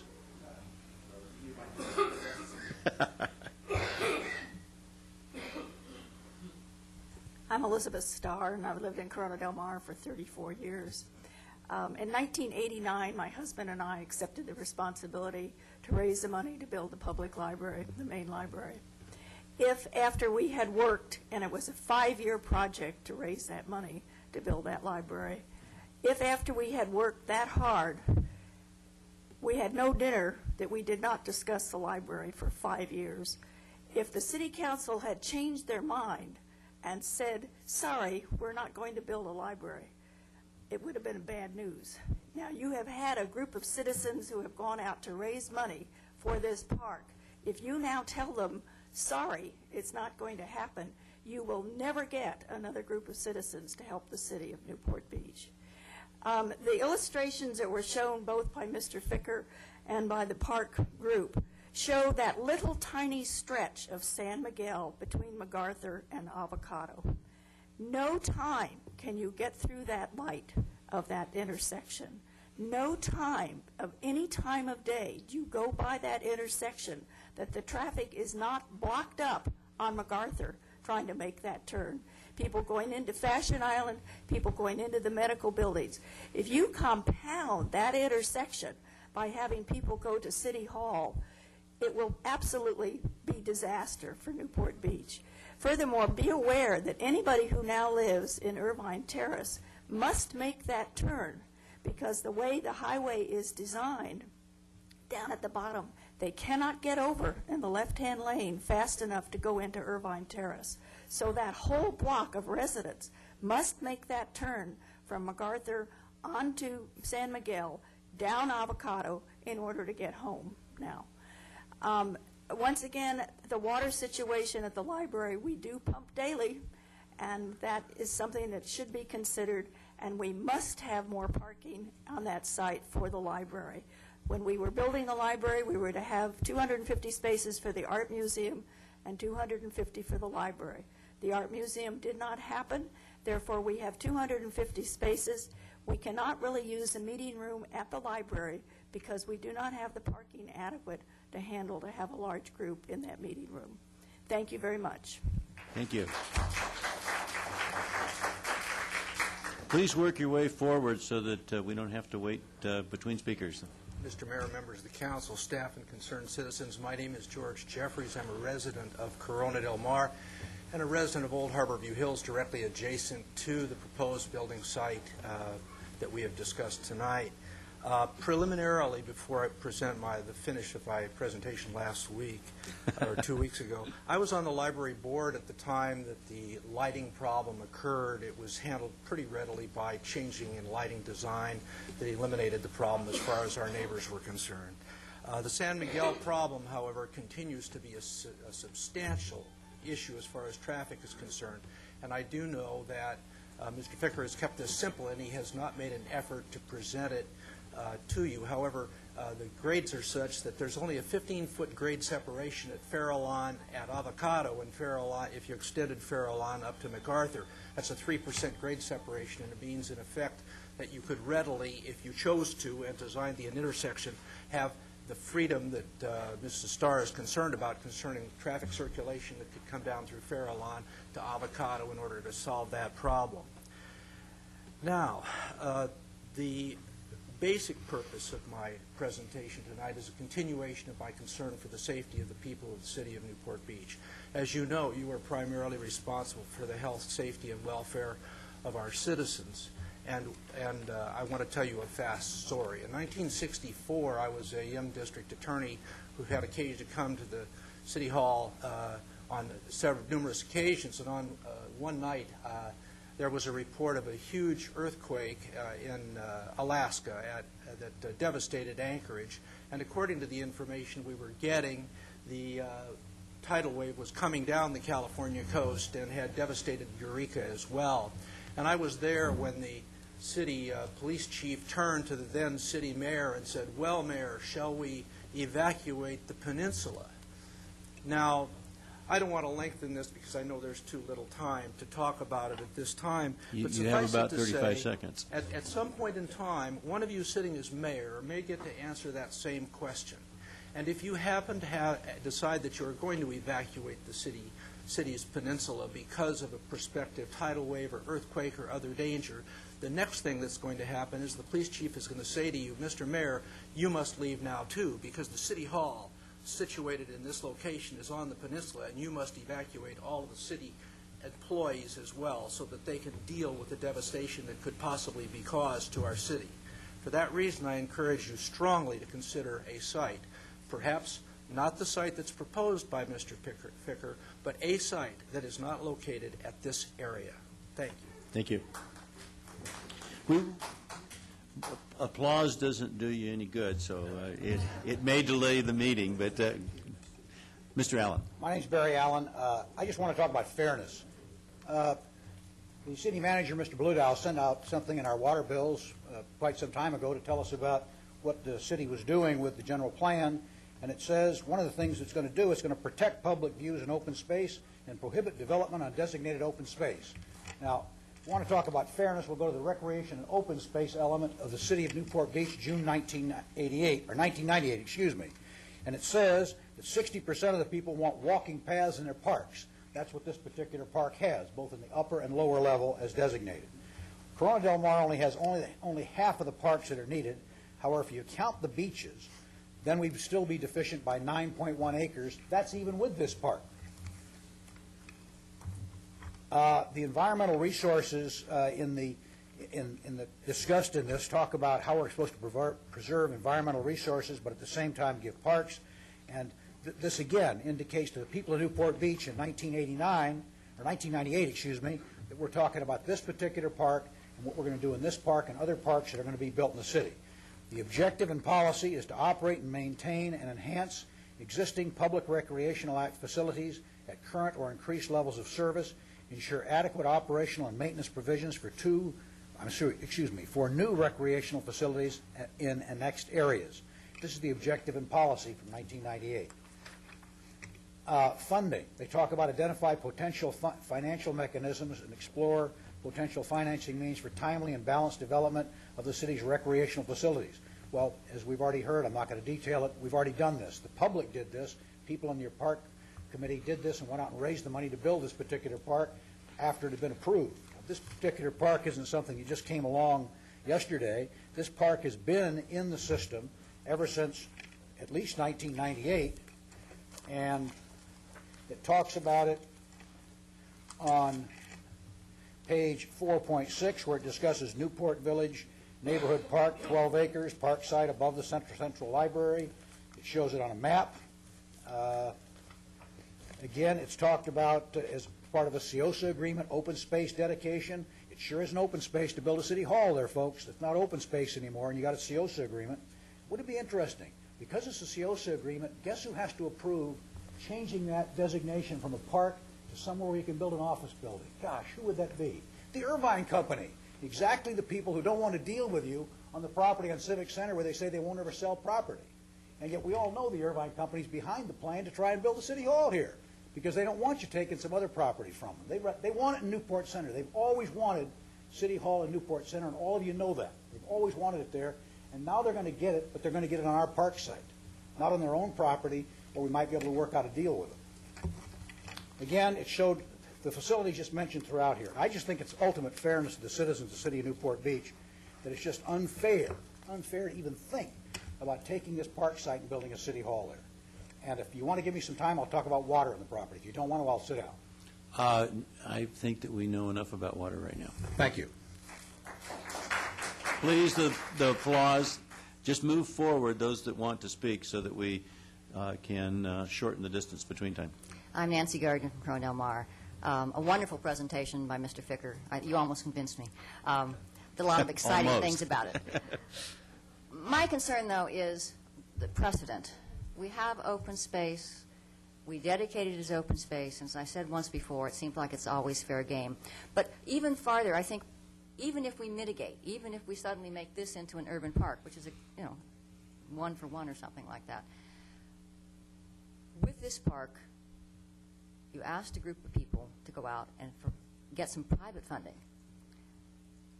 They did. Now we take that away.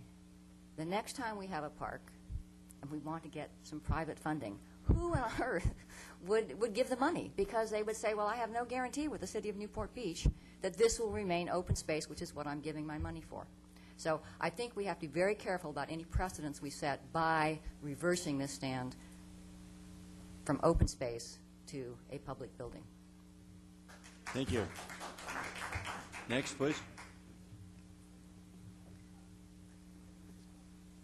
My name is Ben Schmid. I've lived on Balboa Island for 40 years, and I concur with Mr. Ficker that the City Hall would be in a very good position there by the library.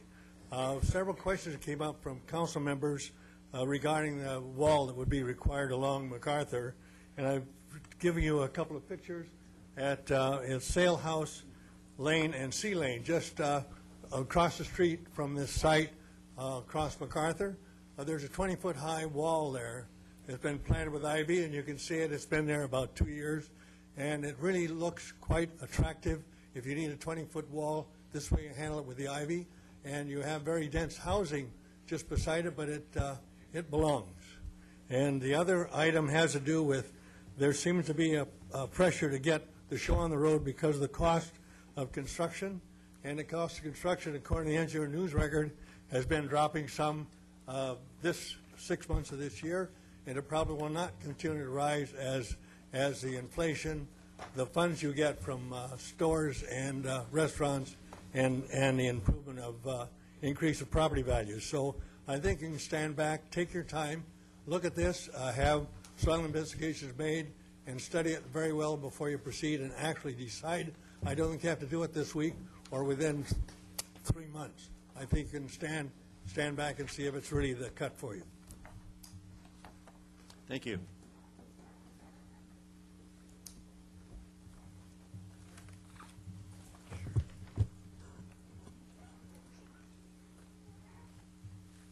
Good evening, Mr. Mayor, City Council members. Jan Vanderson from Newport Heights. I'm giving you a handout here. I won't be able to get through this in 3 minutes, but basically it details a history of the site and the agreements that the city has made. The city has actually made 2 agreements on the site. The Library Exchange Agreement of 1991, when you remove the entitlement for the development above the library to Newport Center and declared this to be open space. So you had the agreement in 1991 for this to be open space. And then in 1993, the CIOSA agreement called for the area to be dedicated to the city as open space, and the only use that's supposed to be used on that property is open space. And so you have 2 agreements. And I ask and I beg you to keep your agreements, keep your commitments, keep your faith with the people. What kind of example are we setting for the people of Newport Beach and our children when we change those kinds of agreements, when we already have 2 of them for open space? These are very valuable agreements to keep, and I implore you to keep those agreements. I would like to make a mention of the views from the center of the southern part of the site where the City Hall is going to be. Those views are the best views from the whole site. The views that are from the northern are basically truncated to be right above the library, so of course you can see the ocean, but you can only see the northern coastline, including the Newport Harbor, and all the way to Huntington Beach and the Palos Verdes Peninsula from the turfgrass area, which will be removed by the FICKER City Hall. That view opportunity will be lost completely unless you do like you say to do and put turfgrass on top of a building. That's something I would think about. The other thing is the environmental sensitivity is greater than what has been stated so far. That coastal sage scrub has gnatcatchers. There are vernal pools right in the area that Farallon would be cutting right through the park. And I would ask that whatever plan you do, you keep the coastal sage scrub. You don't do that plan that they just introduced last fall. I think that's not a good idea. But you keep as much of the sensitivity as you can, and that you actually, if you do build a city hall, that you build it on the very, very southern end, and you keep everything, get rid of that parking lot, but that 80-space parking lot. And the last thing I want to do, the last page here shows a sensitive plant species called the woolly marbles. Look at the very last. These are only found in vernal pools, and those are found on the site that the consultant said was not environmentally sensitive. But in fact, you do have vernal pools up on that land that ought to be protected, and will be a problem because the Army Corps of Engineers and Fish and Game will be on your back if you try to destroy those. So please keep your commitments. Thank you very much. Now, Jan, are these the weeds that you were going to transplant to my front yard? I'm going to spread some of those woolly marbles on your front yard. Are these in the water space, or are they in the down there by where the city hall was going to go, Jan? No, he's talking about an area that would be right here, Dick. Isn't that correct? Okay. Well, let's go. We got to move forward. Yeah, that's right. Hi, my name is Ann Balderston. I live in Old Corona Del Mar, and I worked very hard on saving this open space in the first place.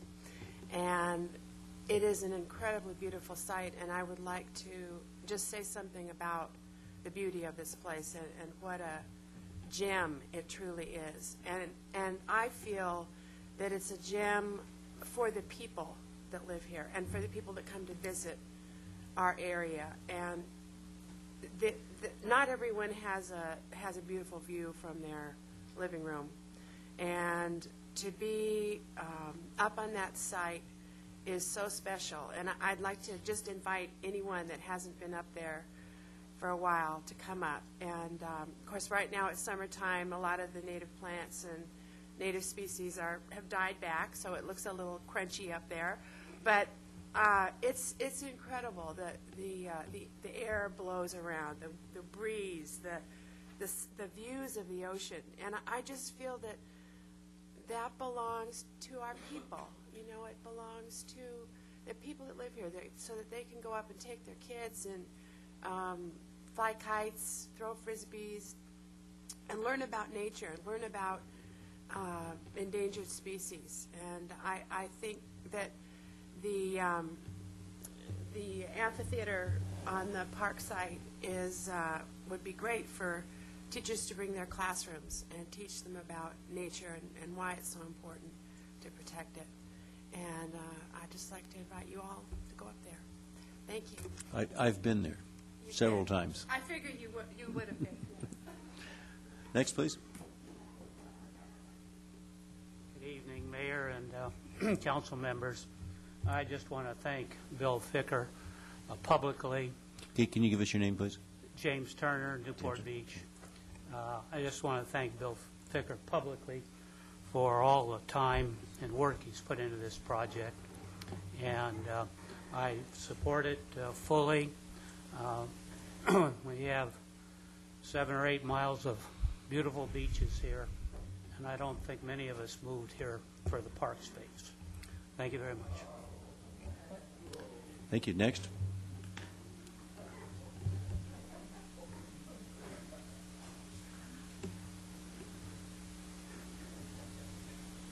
Mr. Mayor, members of the council, I'm Lucille Kewen. I wanted to put some historical and maybe a little bit of political perspective into some of the discussion. I built my home in Irvine Terrace in 1957-58 when cattle grazed in Newport Center. I didn't object when Newport Center was being built. I thought, gee, this is a great convenience. When in 1974 I decided to run for city council, one of the major planks in my platform was building adequate library facilities. And this was long before 1989 when money was being raised for it. There was a great need at that time. The time existed until we were able to fund it, until we had a city council that supported it. I'd like to ask a question. How many of you have been to the Roger Sites View Park in Newport Center? Would you raise your hands? The Roger Sites View Park in Newport Center. Very, very few. It's a beautiful little site. It's precious. It has That's right by the escalators. Yes, it's below Yes, Robinson. I've been there. Yes. I helped to dedicate that park. And it was in the memory of a very great man and a very great planner who worked for the Irvine Company. The Irvine Company has put a lot of thought into the planning of the city.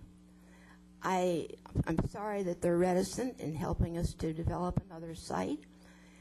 when Bill Ficker made his presentation, I came off my E-Day fix because I too supported this wonderful park plan.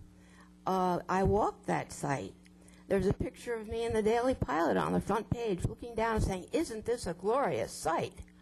Well, when you get new information, if you're a thinking person, if you're a person of some wisdom, you sometimes change your ideas in order to accommodate to the needs of the people.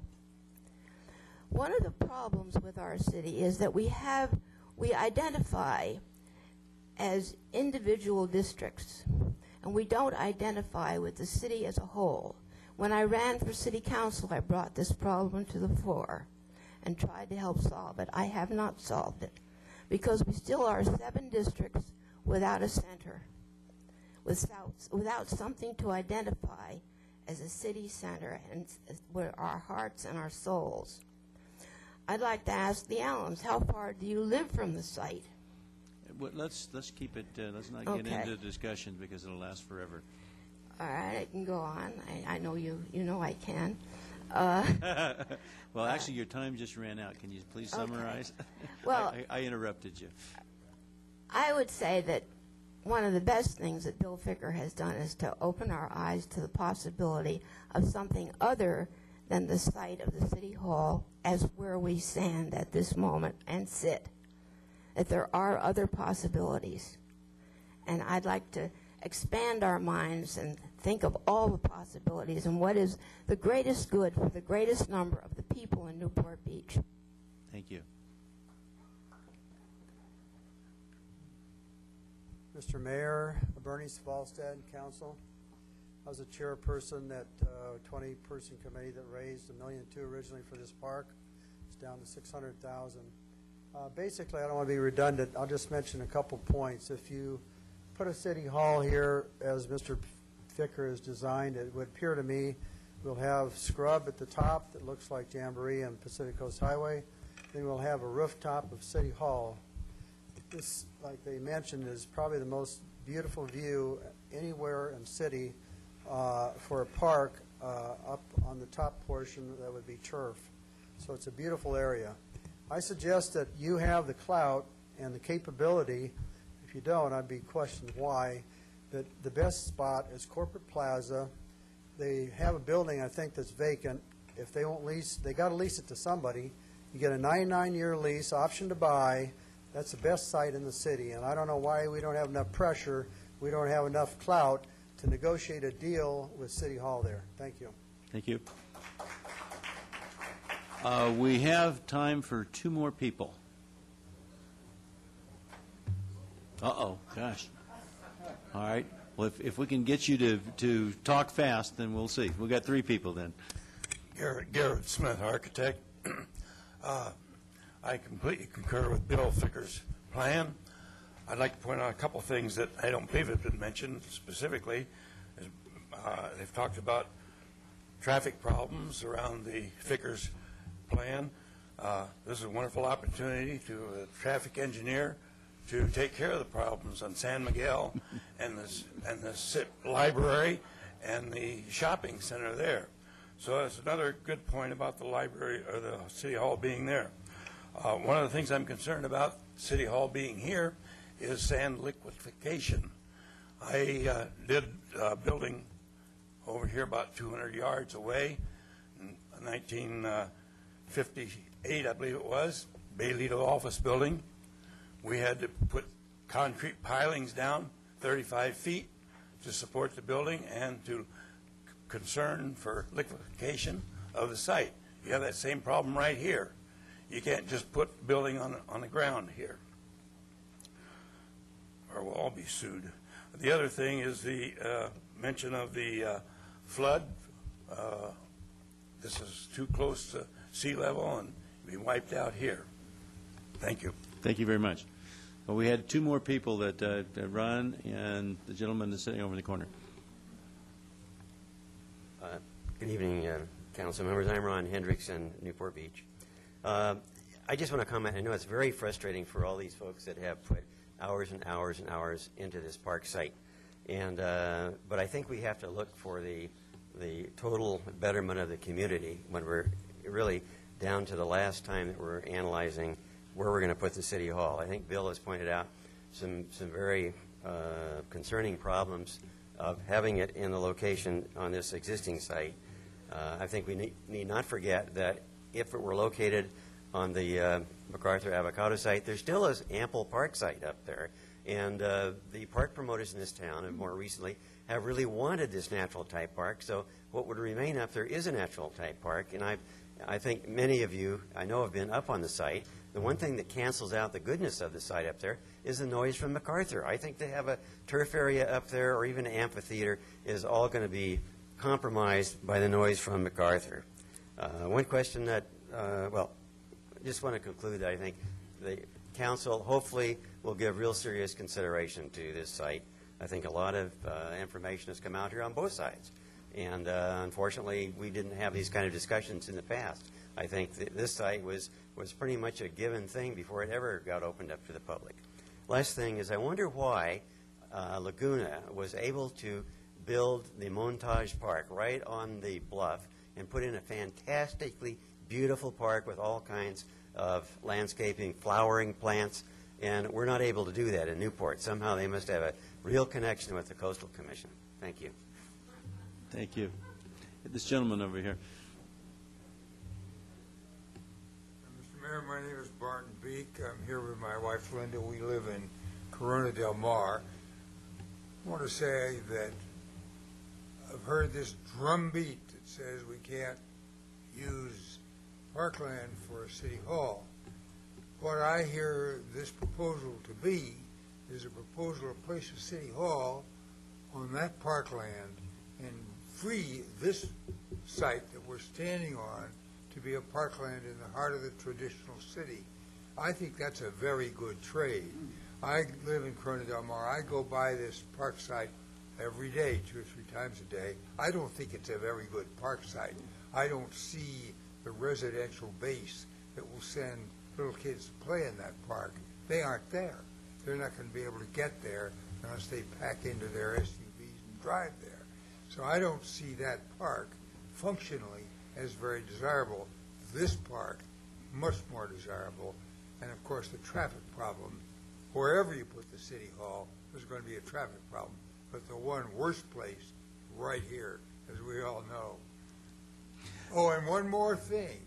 The Environmental Protection Agency tells us that within 50 years, the level of the sea will likely have risen 1.5 feet. Now, that won't quite flood this building, but it'll make this building uninhabitable. Excuse me, can you get your little brother behind you to agree with us more often, please? I don't know. I don't have any influence over him. I agree with what he said. All right. Oh, my. Okay. What I'd like to do is we're running short. We have to close at 6. I personally would like to ask the staff to come, and I want to throw this out to the council, and the council can either hit me over the head and say go away or say it's a good idea, let's propose it. I'd like to see if the staff can come back to us with a proposal that would tell us how we might be able to do an advisory vote on this site, and one that if we do an advisory vote that would say the park site would be exchanged for the city hall site here if if we were to put the city hall over in the other area. Realizing that we have not done environmental documentation to fully justify putting a city hall anyplace else other than here, and that environmental documentation would actually have to be done prior to before it could be built over at the other side. But if we could work out some sort of proposal or wording, or you could give us guidance on what would be needed if we were to put together an advisory vote. I guess that I really, up until 6 months ago, felt that we were going in a direction. The park was already determined. It was out there. Since this discussion has come up, I have I've really gotten mixed reactions from a broad section of the community. I have felt that the input that I have received has been from both sides, and that I think that because it's so equal out there, that I think that we need to, this is a situation where we can go to the public and say, all right, you have an opportunity to tell us, should it be over there or should it be here? And if we do come up with some sort of proposal like that, I think that we need to see what kind of wording changes, if necessary, we might need to make in the new general plan that we're proposing to accommodate that. So I'm tossing that out. What does the rest of the council think about a proposal similar to that?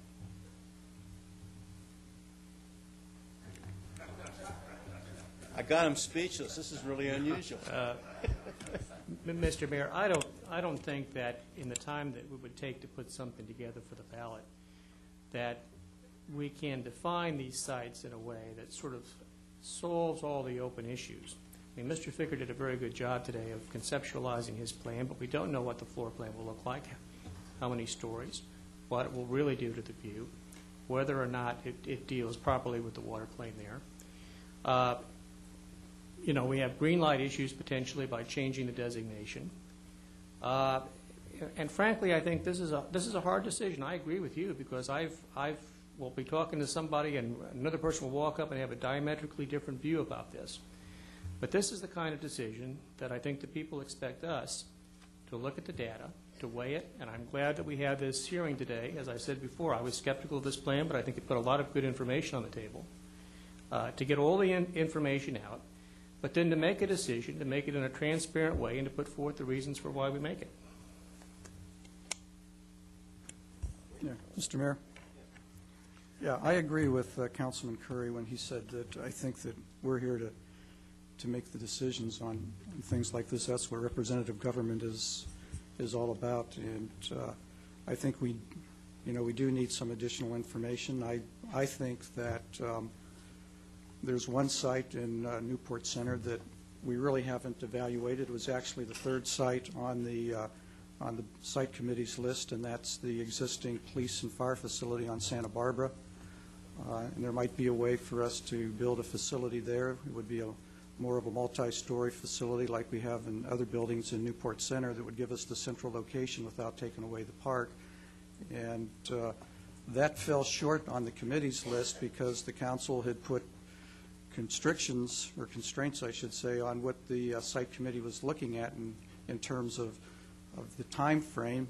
And the site committee felt that the site was complicated enough that it could not be done in the time frame that the council was asking for. But in light of the discussion that's come up over the central location in Newport Center, there's a site that we already own, and that if we did go to multi-story buildings on there, it's probably feasible to put in the type of square footage we're looking at and still not take away the park. So I think there's maybe a little bit more work we need to do before we consider going to a ballot issue on it.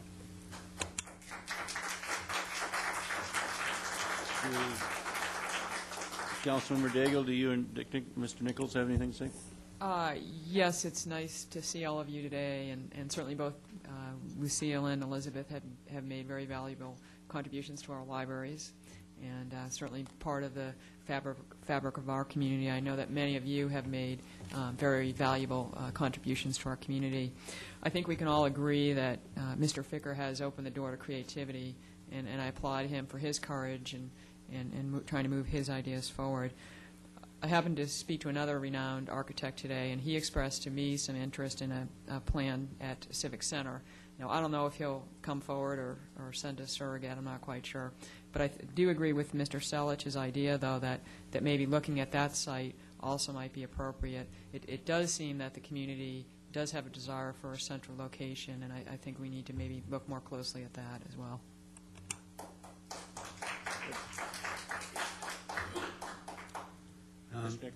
Yeah, my comment on this is that when we had an art museum on this particular site, taking the same place as the City Hall, that was all acceptable, and everybody, was in line. They had bought into it.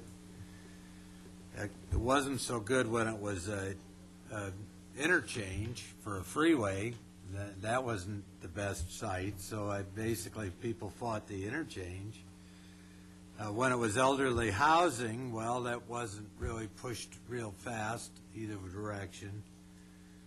But this has had multiple sightings on it. It's had multiple zonings for these things. The art museum just couldn't get the funding all together, I guess, and that's really why it disappeared, not because it wasn't acceptable to the population. If you come down MacArthur now, the berm that's there that restricts your ability to see the ocean is going to stay, and that's staying so that it acts as a sight impediment, so the houses across the street can't see the city hall, won't see, so they'll look above that sight plane and will not see anything there to a large extent. And depending on what level they are, they may see a little bit. Now, the top of the library building has never been an impediment to view that I've seen. I mean, going up there, that is not considered a view impediment, so I'm not sure that the present library has provided a view impediment at the roof of it, and it's pretty darn high. So I'm not convinced that we shouldn't look at this some more. I think that my feeling was that this should be a baseline. We look right now at the fact that we're talking about excavating 1/2 of what we were going to do for the City Hall parking, which would have given us something like 2.5 times the amount of parking, so it would really allow the site to be properly parked. But we're doing this excavation anyway as part of the park. We're not bothering anybody. We're putting in the green, and that's not bothering any of the flora or fauna that's supposedly so valuable and has to be protected. So I don't see the protection issue as one or the other. It seems to me that we can improve traffic significantly if we looked at maybe extending Farallon. And that would be, that has some merit there and will ultimately probably be looked at. So I think that we're on the right track, and I think we need to do this, and I believe, now we've seen a density here in our population that's been skewed. So as the meetings progress, I think Mr. you will Nichols, not we need see to that. kind of shorten it up a little bit. What is your thought relative to an advisory vote? I think we need to get more information, and as we do, I think the advisory vote will possibly become mute. I don't think we'll need that. I do think that the population should weigh in. It's obviously necessary. Thank you. Mr. Rosanke, I haven't heard anything from you today. Do I have to speak? Not unless you want to. Well, I mean, it's clear, or maybe not clear, I guess. It seems like even our council members are on one end to the other. You know, I'm, I guess, a little befuddled as to what to do now. I've always said that, you know, we should have City Hall here. I've always said that that property should be a park. But now we just can't seem to settle on anything, unfortunately. Ed's talking now about another site, which may be a good site as well. I mean, I don't know. And so I guess my feeling is that, you know, if we as a council can't agree, at least more than just the majority, more than just 4 members here, as to what the direction should be, because it is an important decision. I mean, we're talking about parks, we're talking about people's lives, we're talking about a building that's going to house our city government for the next 50 to 75 years, that maybe it does need more study. And I was against setting up the committee 6 months ago when we looked at alternative sites. You know, we've spent years now I've been on the city council 3 years, and we've been working on this ever since then, and they were working on it before I got here. So, and we did do a show of hands here today, and half are in favor and half are against, and it seems kind of a divisive thing. I guess a few observations or my feelings on it.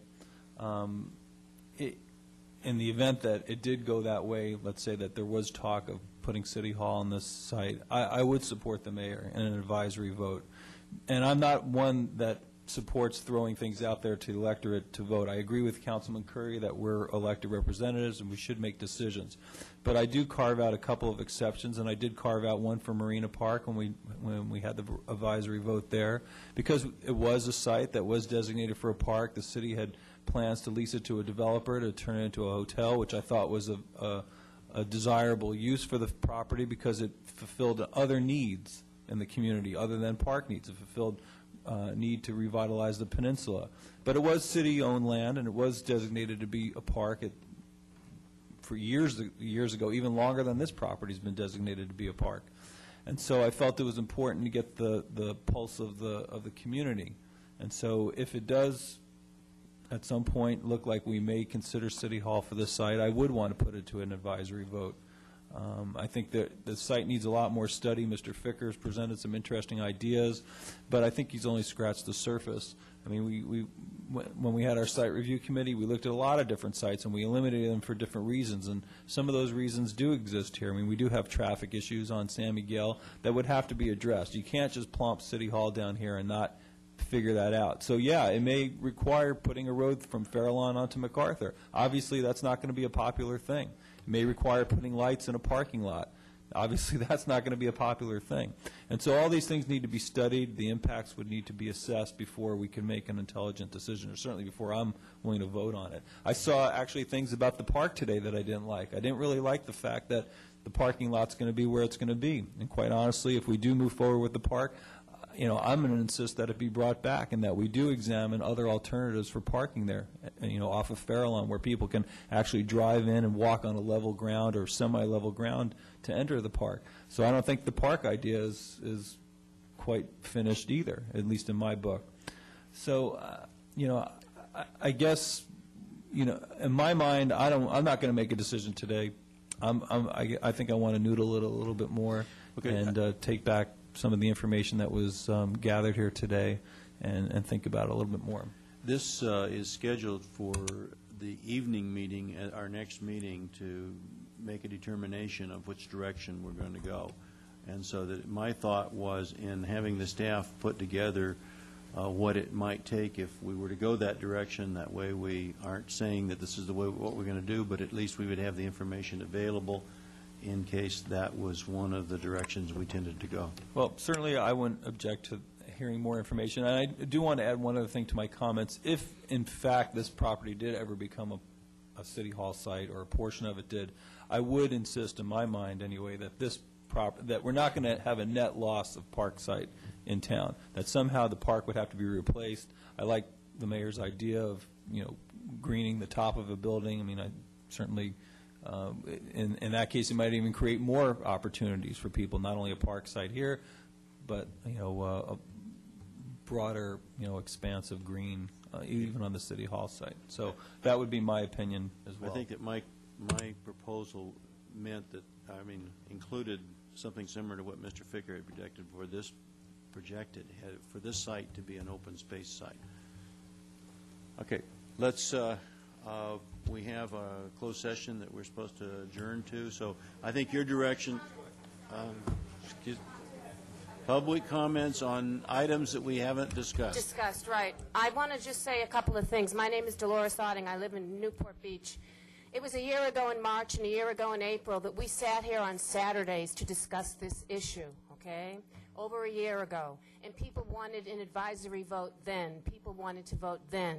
And we wasted a year and a half on thinking that this was the only location when you were told weekend after weekend by so many people in the city that this wasn't the right site. I want to applaud you tonight, this afternoon, okay, for the fact that you're actually choosing maybe to leave this site and to go somewhere else. And I think that the plan that Mr. Selledge has to go over to the fire and police station, since we're going to redo the police station anyway, and if we redo the police station, we're going to redo the fire station, so it will be a work in progress.